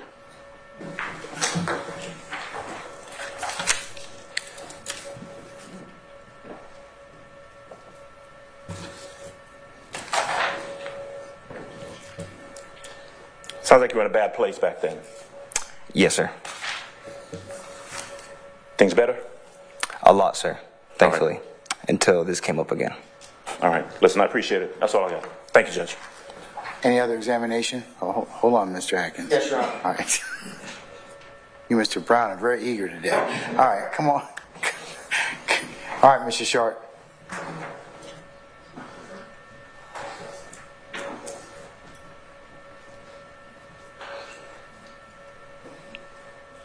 Good afternoon, sir. Good afternoon. Just a couple questions for you. My name's Max Shard. To your recollection, when you arrived at the scene where the car was, did you observe any individuals lying on the ground? Did you see anyone who had been shot? I did not see a person that had been shot. I'd seen a lot of blood. You saw blood. Was that by the car? It was by the car. Okay. How many, you said you spoke to law enforcement. Did you understand that person to be a detective or just a police officer? By the way they're dressed, without a badge, or maybe he had a badge, just not visible, with a suit like yours, I thought he was a detective. So this gentleman was in a suit, and it was a male? Yes. Okay, and you only spoke to one police officer? I believe there was more than one. That you spoke to? I believe so. Okay. The gentleman in the suit, is that the person who erased your original statement from their recorder? Yes. Okay. And I know that you said that you don't recall that gentleman's name. Right. Okay. Do you recall what that gentleman looked like? No. Do you recall the race of that gentleman? I believe he was black. Okay. You said he was African American? Yes. Okay. Was there anything else you recall about the way that gentleman looked? The gentleman that erased your original statement? Do not recollect how he looked. Was there any other law enforcement, to your recollection, that recorded any statements? On that day? Yes. No. So it was just one? I believe so. Unless the camera that was there before asking questions, that was part of the news, but it was briefly 2 seconds before the detective got to me and crossed me over the yellow line. And it was the same gentleman that took your statement that erased your original statement? Right. Okay. Thank you. I have nothing further. Anybody else? Mr. Matthews? Good afternoon, sir. Good afternoon. Just one or two questions. You remember when the prosecutors asked you moments ago whether anyone in this courtroom was present when you talked to law enforcement back on that day? Right. You remember saying no, correct? Right. And has anyone in this courtroom pressured you or coerced you to get up here and testify as you have this afternoon? No. Okay. Thank you. No further question. Anyone else? All right, redirect. Thank you, Your Honor. Sir, on cross-examination, you were asked that you don't know the circumstances of the car leak. You remember that? The circumstances of how I got, Correct. how I left, right. And on cross, you were asked again, you don't know who got in the car. Right. Remember that? And on cross, you were also asked, you don't know anything about this situation, right? The situation, which situation? You were asked that. Objection, Your Honor. These are all asked and answered. I'm going to overrule it. I'm going to sustain the objection on other grounds, so it's all leading. So he's your witness on redirect. Yes, Your Honor. When you spoke with, what exact location were you at when you spoke with Detective Quinn? I was beside the car. Is that the intersection of Macon Drive and Cleveland, if you know? I do not know. Is your birthday February 10th, 1990? No. What's your birthday? February 2nd, 1990. Did you tell Detective Quinn your birthday was February 10th, 1990? Absolutely not. You didn't lie about your birthday? No, that I did not lie about. And when he started recording, on the recording, Detective Quinn told you he just walked up, right? No, I waved him down because he was walking around the car. There was a yellow tape all the way around it, maybe 30 feet away from it, 40 feet away from it. The whole parking lot of whatever establishment was there that it wrecked into had yellow tape all over it. I stood at the yellow tape, kind of yelled at him a couple of times. He turned around, didn't pay attention, yelled at him again. Said, "That's my car." He came up and asked me the questions. And what was the main reason that you walked up again? Because we were trying to leave the situation and possibly find my car. I was tired of being there, not getting any weed, and my girlfriend had to be picked up soon. So I was hoping that we could do something. Sometimes maybe get to the gas station and ask for a ride from someone just to get back home or something. And did you ever see a wrecker or a tow truck when you were talking to Detective Quinn? No. Did you ever hear the sound of a wrecker or a tow truck when you were talking to Detective Quinn? No. Of an actual tow truck? Something getting the wrecked Nissan up off the ground. No, it was still definitely up against the building. So your testimony today is when you were talking with Detective Quinn, there was no tow truck or wrecker moving that Nissan? No. Do you remember if the detective asked you who you gave the car to? I do not recall what he was asking. Did he ask you that? I don't recall that. And after he asked you that, you recall what your answer was? I don't recall answering that question. You told him you didn't give your car to anyone except Brian, your friend? I could have made that up as far as giving Brian the car. I didn't let anybody borrow the car. I'm not asking you if what you said you made up or didn't make up. I'm just asking you what you told Detective Quinn on September 11th. I do not recollect what I told him. And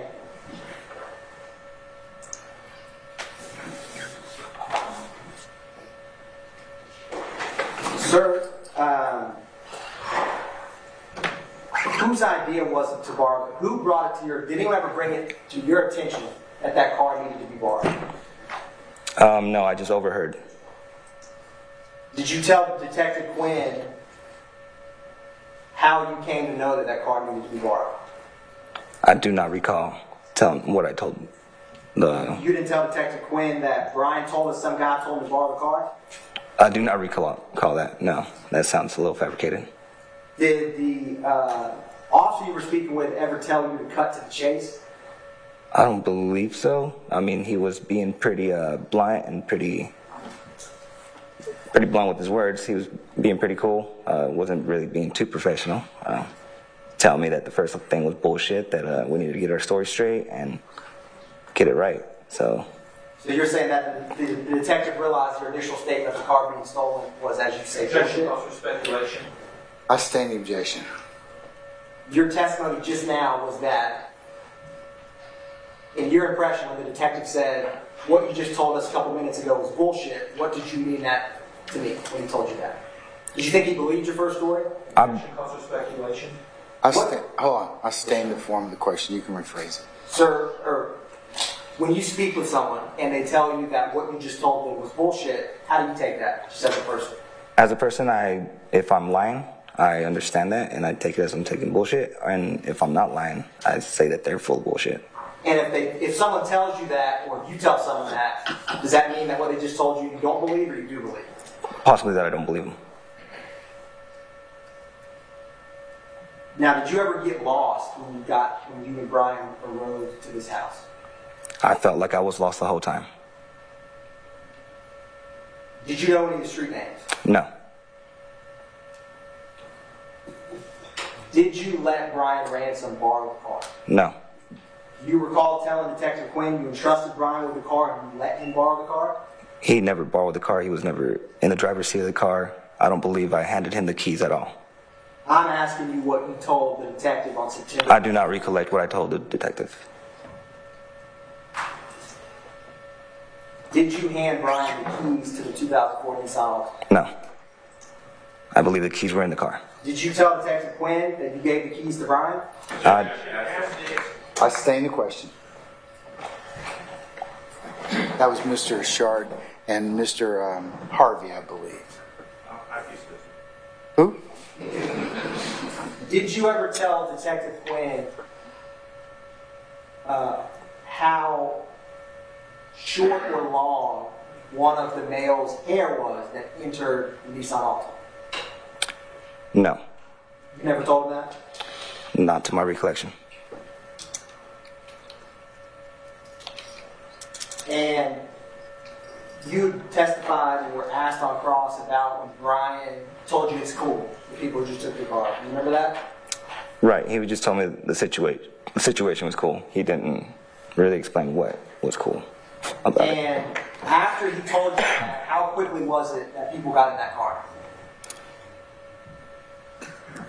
I couldn't tell you. Maybe 20 minutes, 30 minutes. So your testimony today is Brian says it's cool, don't worry about it, and 20 or 30 minutes passed before we could get in the car. Oh, no. The car was already gone whenever he told me it was cool.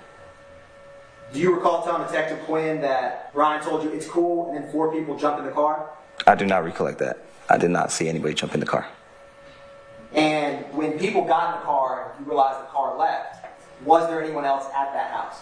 I believe there were still some people left there, yes. Yes, because we stayed there and we still smoked and got even higher. What did y'all smoke? Marijuana. And did you ever tell Detective Quinn if you felt like Brian knew the person he just let borrow the car? Excuse me, one more time? Did you ever tell Detective Quinn that you felt like Brian Ransom knew the people who borrowed your girlfriend's car? The whole time I believed that Brian knew them, yes. And specifically the people who got in the car? I believed he knew everybody. So, not specifically, but I felt like everybody, he knew them. So obviously, yes, I believe that. And was your car being used, was it being used as a favor? I don't know if he actually was doing that favor for them or what. Didn't you tell Detective Quinn, obviously this dude knows this cat, do him a favor? Well, that's what I would assume, yes. So that's what you told Detective Quinn? I don't know if that's what I told Detective Quinn. Had you ever been around the guy that you went to car to? No. And was the gas station that you first went to, was it nearby or far away from the house? Pretty far away, I believe. I think it was 10, 15 minutes. You didn't tell Detective Quinn that the gas station was somewhere near? Near enough to walk to it. So was it far away or near? Depends what you consider far on walking. Maybe like 20 minutes. And did you ever tell Detective Quinn that you never even went to a gas station? No. You never told Detective Quinn that? Not to my recollection. Like I said, at that point, I was telling him a lot of lies. And when you first walked in the house, was Brian talking to anyone? I believe he was the only one talking. Did you see any guns in the house? No. Did you see any guns on anyone? No.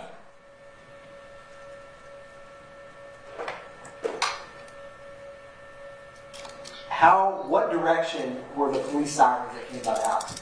What direction? Yeah, where were they going? It sounded like they were going away from the house. And was it multiple cop cars or just a couple who went by the house? It was a few of them with their sirens on. Did your stomach drop when you heard police sirens? Not really. Did you have any thought that it was related to your car that you slept? Not at that point, no. Did anyone at the house, when you saw the police sirens going by, did you ever tell Detective Quinn about any of their reactions to that? No, like I said, we were getting ready to walk off, and that's whenever I heard it. I don't think I made a big deal about it. In my head, I kind of suspected maybe that something wasn't right, but everyone else just kept on their cool, just like the whole time. And I just felt like the only outcast thinking too much. You didn't tell Detective Quinn that the guys who were there did not say nothing, they just had this look in their eyes? No. You never told Detective Quinn that? I don't recall telling him that, and if I did, that's not really true. I don't remember. Did anybody roll by that wasn't a cop, honk their horn, or do anything like that when you were at the house? No. You didn't tell Detective Quinn that guys rolled by, said, "What the fuck happened?" and started honking? I don't believe so. Did anyone at the house start making any phone calls after these police sirens started swarming by the house? No. You didn't tell Detective Quinn that the guys at the house started calling? I don't believe I remember anybody at the house at that point doing any kind of calling to anybody. Did anybody at the house speak with you, or did anybody at the house, after the police sirens were rolling by, make any reference to the people who just left it? Objection. Hearsay. I'll sustain the objection.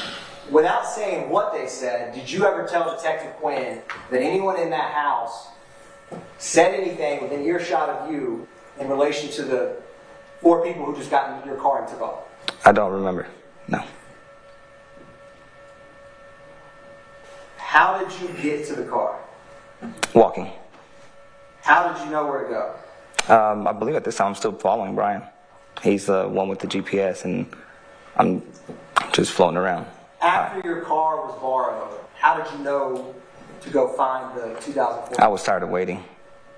How did you know where to find it? It was just the nearest gas station, and we didn't know where to find it. We just wanted to get to a gas station so we can call someone to pick us up or something. We ended up at the gas station where there was yellow tape.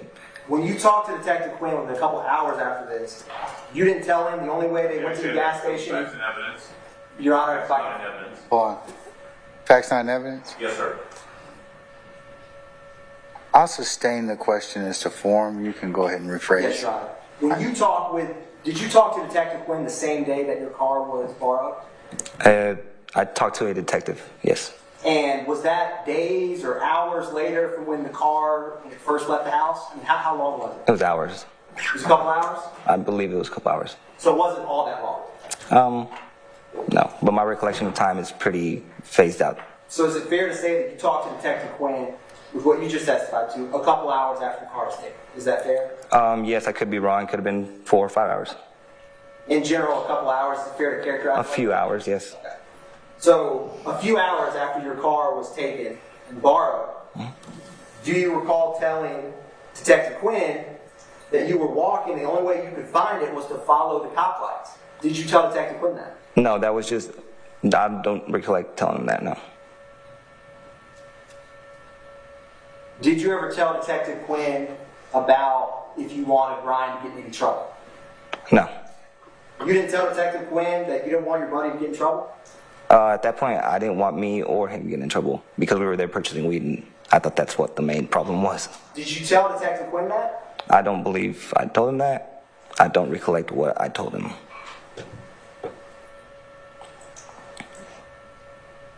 At the very end, when you were speaking with the detective, do you recall what you told him? No, I think at this point I had told 3 different stories. Did you tell Detective Quinn that this interview is the absolute truth? Don't exactly remember that being said.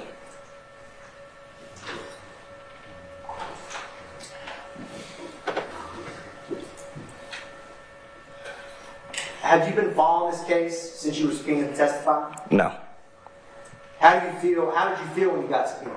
I felt like it was a jury duty thing. I didn't pay much attention to it. My involvement in this was very small. I thought it could just blow over.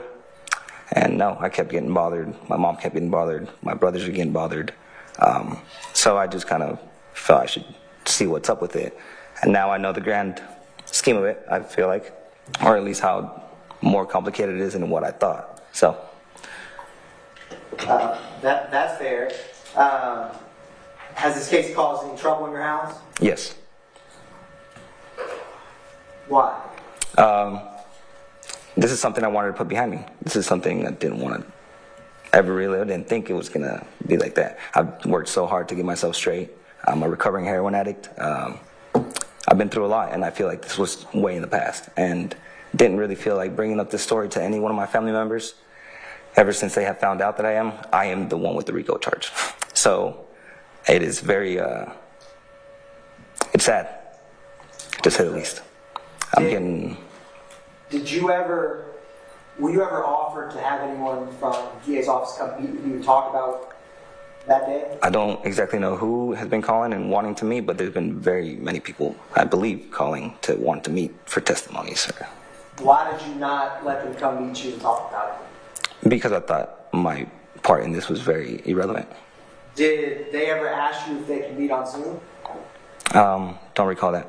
Did they ever ask you if they could meet on Microsoft Teams? Don't remember that. I don't even know what those were. Did they ever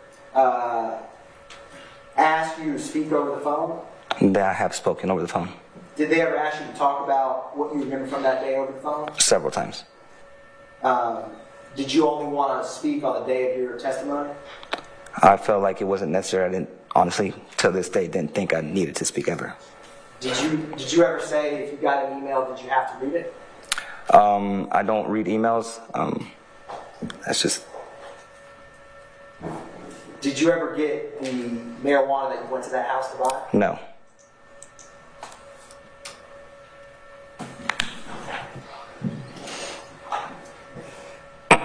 Thank you, sir. No further questions, Your Honor. Redirect, Mr. Adams. Yes, sir.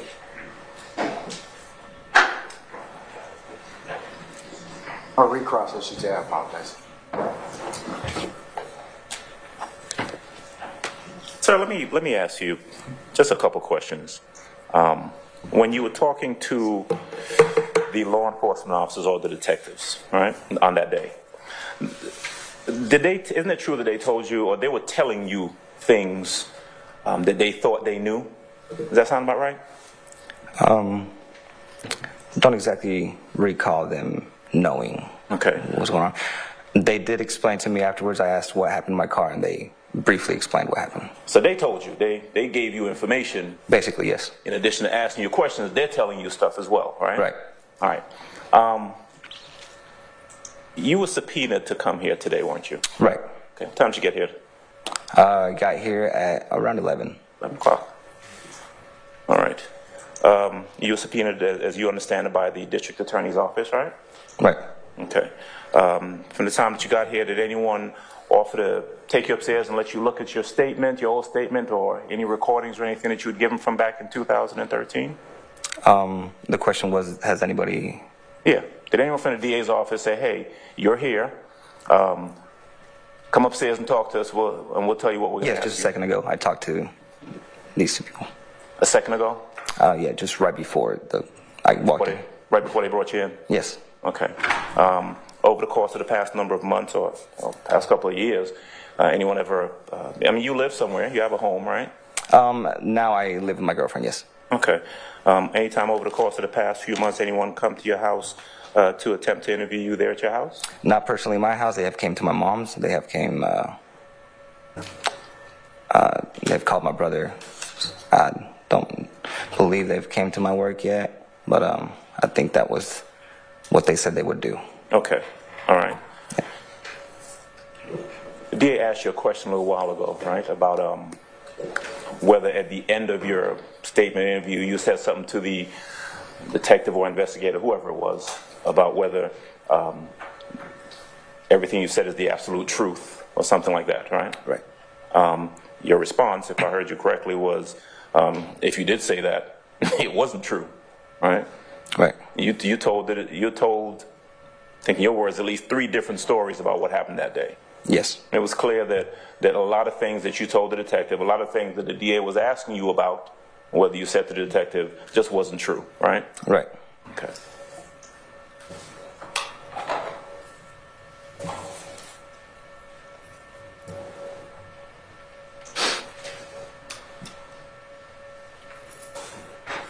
You don't have any idea what happened with the car once it left your presence until you saw it again. You don't know what happened, right? I have no idea. You're not able to tell this jury from any personal knowledge that, hey, this person got in the car, or that person got in the car, or the car went here, or what happened. You don't know anything about that? No, it was just all what I was being told.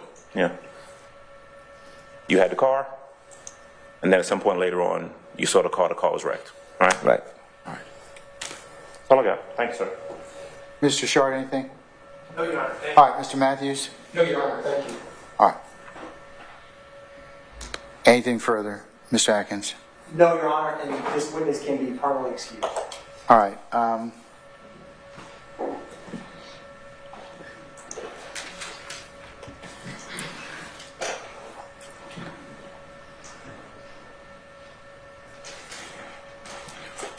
Okay, Mr. Nava Flores, we're going to permanently excuse you as a witness. You're free to go about your usual duties and avocation. Just don't discuss your testimony to anybody except the attorneys in this case, okay? Got it. Right. Thank you, Your Honor. Thank you for your patience with us. All right.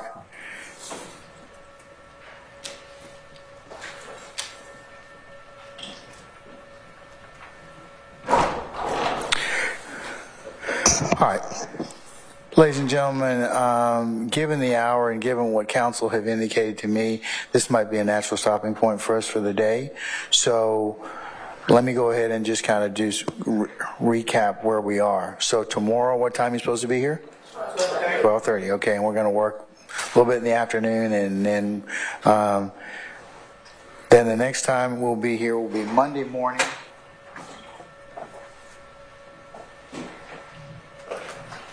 The 26th, and if I could have you all here for 10:30, okay? We'll anticipate 11 o'clock start time. All right, we'll probably work till sometime deep in the afternoon. All right? And then I'll kind of give you the breakdown of the days after that. We're still going to be down, as I mentioned, for administrative days from the 5th through the 12th of March, okay? All right. What are your ministerial inquiries of me, ladies and gentlemen? Bless you. Anyone? The day of the 27th, is that a full day? Say again? The day of February 27th, is that a full day? That's Tuesday. Correct.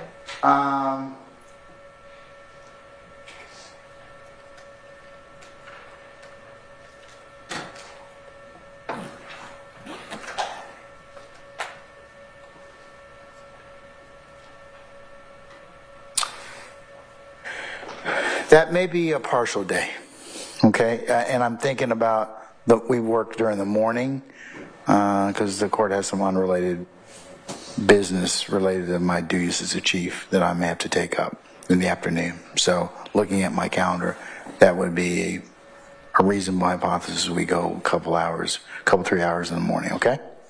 On 27th. Anybody else have any other questions? Anyone? Okay, let's review again. Leave your notepads in the basket, take a sticker. Please do not discuss anything that we have talked about or you've heard in open court because of course you have not been given the instructions by the court, so it would be error for you to, or for it be a violation of this court's admonition for you to go ahead and do that. Do not discuss the matter as you're going to wherever it is and how you're traveling to and from the courthouse. Don't talk to it about the case with your relatives, friends, and well-wishers. Do not go on any third-party sites or listen to any news accounts or any other reviews of this particular case. This is going on because remember what I told you. You can't consider those sources. You can only consider what's being presented in this courtroom. If anybody should try and talk with you, reach out to you, otherwise contact you, of course you let Sergeant Ingram and myself know immediately. Okay?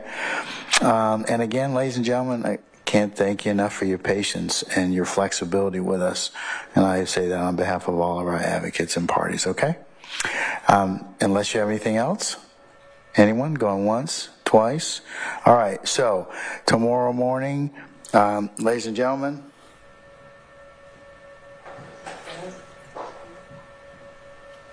(12:30), right? Yes. Okay. All right. For anticipated 1 o'clock start time. All right. Enjoy your evening, ladies and gentlemen, and we'll see you tomorrow. Okay? All rise.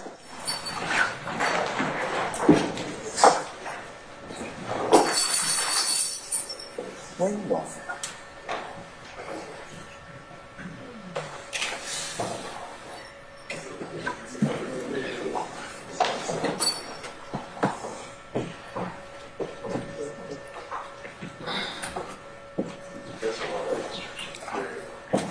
All right, get some jingle around.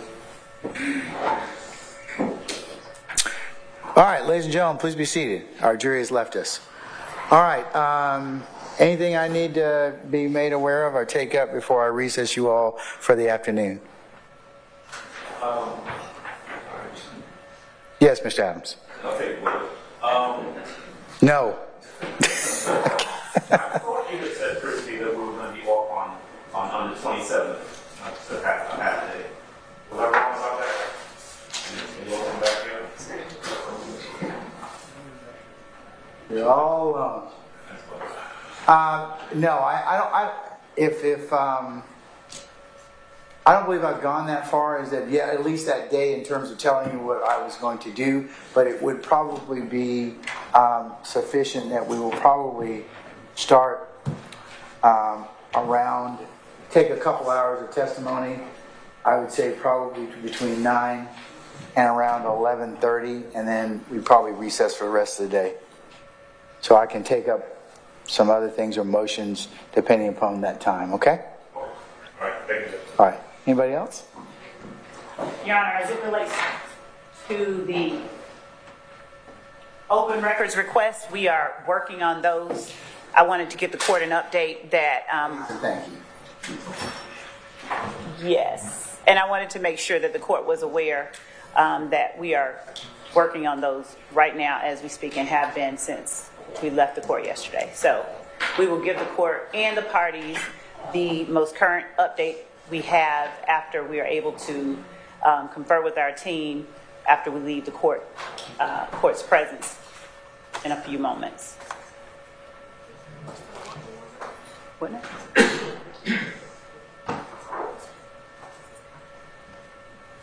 Let me ask you all a scheduling question since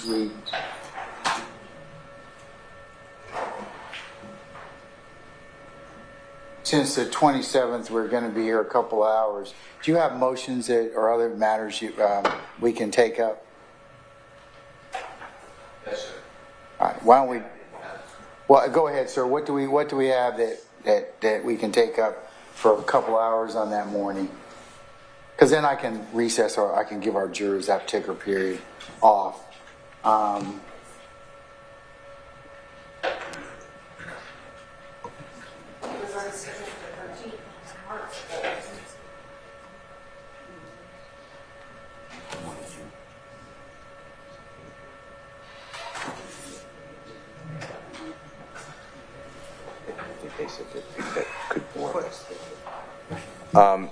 Your Honor, we have,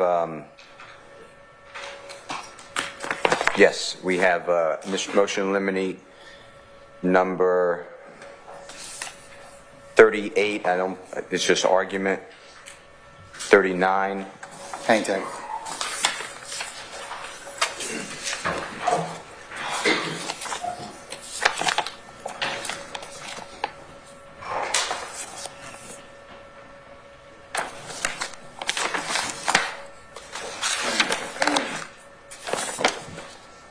Okay, 38.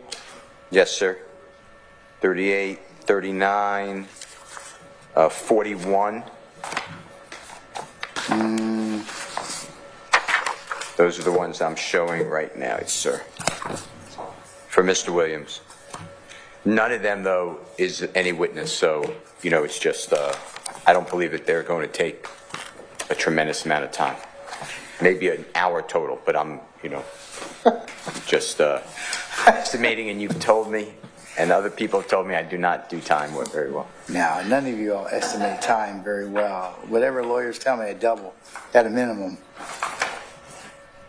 Mr. Brown told me 20 minutes for a certain witness, and we took 2 hours. So, you know, my confidence is low on attorney estimation time. All right. However I say that. Okay.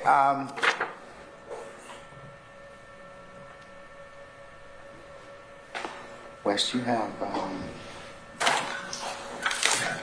I have 38. I don't have 39.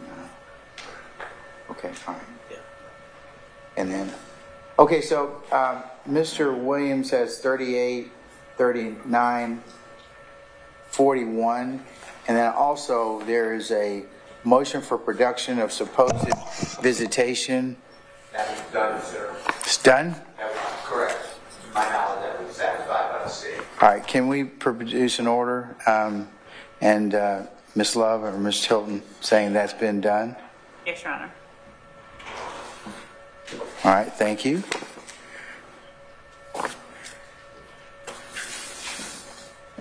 What about the motion to exclude or redact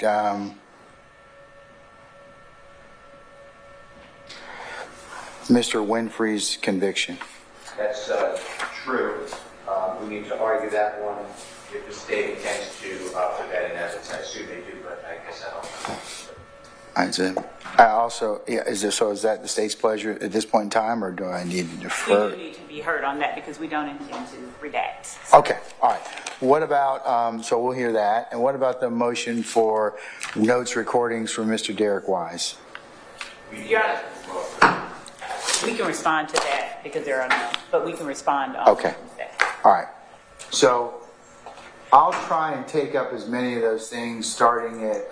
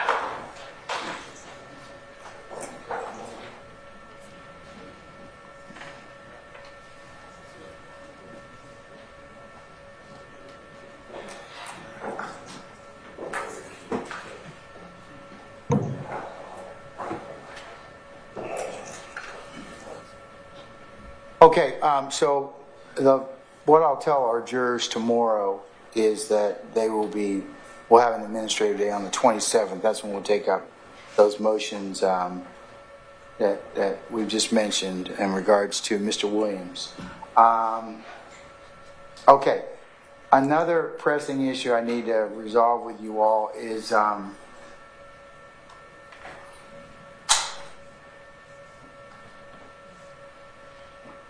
our juror issued juror, I believe, 204. Who's going to move? Because her lease starts on the 24th of February.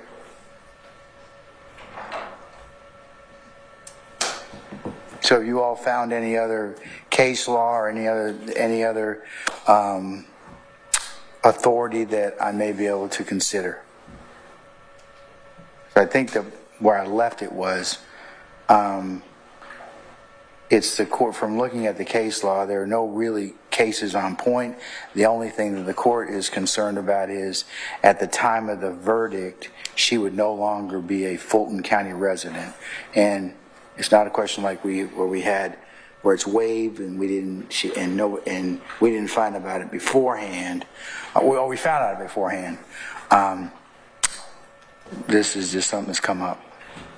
So, what are your thoughts? So, Your Honor, we were still researching that issue, and if the court will permit us to address it at the end of court tomorrow, given that we are still. I got to tell her tomorrow. Right. Because I don't want to wait till the end of the day. Okay. Because I do need to rule on the issue so that she's apprised of that. Because her lease is effective the 24th. Or at either the end of today or at the very earliest tomorrow before we begin court, if the court will allow us at that moment. I can have a one-word answer, for the court.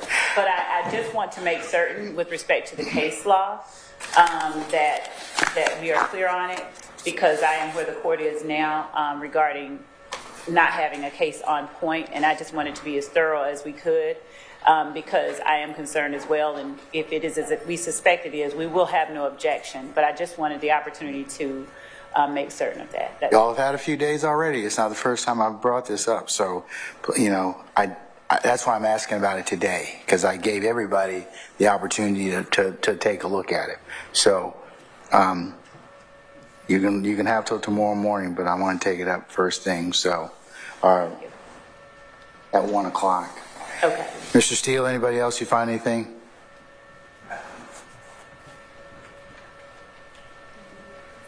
Your Honor, I could give you the case, but all the cases are what I told you. We're not waiving any issue, and that's always what comes up in the appellate court. So, I'm being upfront with the court. I'm not waiving it. We believe that she needs to be removed. If you don't remove her, we understand, but for appellate purposes, I don't want to catch the court blindsided up. It'll be raised on appeal, God forbid there's a conviction. Anybody else? I haven't been able to find any case law on this particular point. It falls on the court's discretion. I think she's it's not like she committed misconduct. It's not like she didn't tell us. So, and it's just the eventuality that came up some 10 months later after she said, well, I'm thinking about moving. So. And to be clear, if we don't find any case law, we are not going to be objecting. I just wanted to, I just want to know if you all found anything else, because of course my preference would be to have her stay, but I don't, she got a First Amendment right to move where she wants to, and I can't kind of abridge that, but. We'll have some. But but my ultimate concern is whether or not if and when there's a verdict that she's not lawfully a resident of our county, and that's where I think the challenge would lie. I don't know what an appellate court would do or later, depending upon circumstances, but I just have to kind of think about that. We just want to protect whatever happens. Okay. All right, so we'll take up that first thing tomorrow. And other than that, anything else for me? Could I mention two? I look back, Your Honor, I left out motion for discovery number 24 is pending. If that could be heard on, What's that regards to, sir? that is regarding,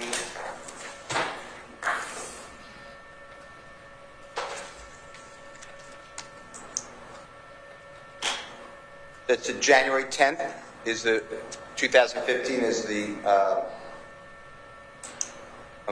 tragic killing of Mr. Donovan Thomas. And I just received videos from an incident allegedly occurring in 2015 that I was told previously that the surveillance did not exist. I still can't play the surveillance. That's at a movie theater, so I want the court to be aware that I have been asking for. I put in writing, I want the videos. I think it's totally exculpatory from the McDonald's on Cleveland Avenue, as well as any street video traffic. Is that the, okay, you said that's Williams 24? Yeah, yes, discovery, motion for discovery 24. Then, Your Honor, there's also a motion to redact Mr. Williams' July 15, 2015 statement from the police, and you admitted it over my objection, so I'll say on my objection, but Your Honor, there are comments in there by Detective Racy and Detective Cunningham with Mr. Williams that the police were searched Mr. Williams' home that day. That search and the evidence that were found in that search has been suppressed previously, as well as in this court. So I just want the redaction, and I could show the state where those areas are if they don't disagree with. Otherwise, we have to come to the court. And then the third motion that I just saw is motion limiting number 40. I don't believe I said that to the court earlier, and if we could argue that if there's time. That's short also, and that deals with jail calls. If the state is going to introduce jail calls that they state are admissible of people who are not here or people who are here, and if the court over objection allows those statements of the people who are here or alleged conspirators over objection, the people they're speaking with are adding a lot of information. I understand the rule of completeness, but there's a lot that has to, I don't know which exact jail calls the state may want to introduce, but I'd like to give them a heads up that beforehand I will be objecting to any third party because it can't further, if it doesn't further the conspiracy, it should not do it anyway. I hope I'm making myself clear. That's the additional motion that I failed to bring up earlier. And I don't know if the state wants to get together with me first giving what I believe should be excluded in the Detective Racy, Agent Cunningham, Mr. Williams statement. If that helps, I could do that. Otherwise, we can just do it in court. But if it's out of court better, maybe we should do it. And then come to the court. Hold on one second, Ms. Lowe.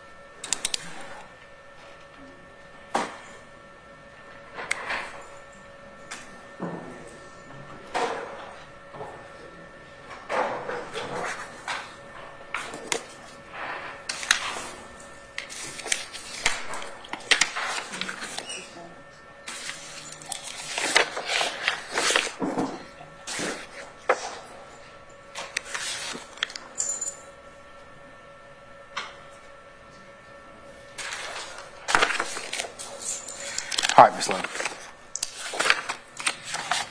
Judge, of course, with respect to the offer from Mr. Steele to get together and let him provide to us those portions that he feels should be excluded or redacted, we certainly think that that would be a good use of our time outside the court presence of the court. So we'd ask that, yes, Mr. Steele send over to us those portions that he believes should be redacted so that we can efficiently litigate that before Your Honor if necessary.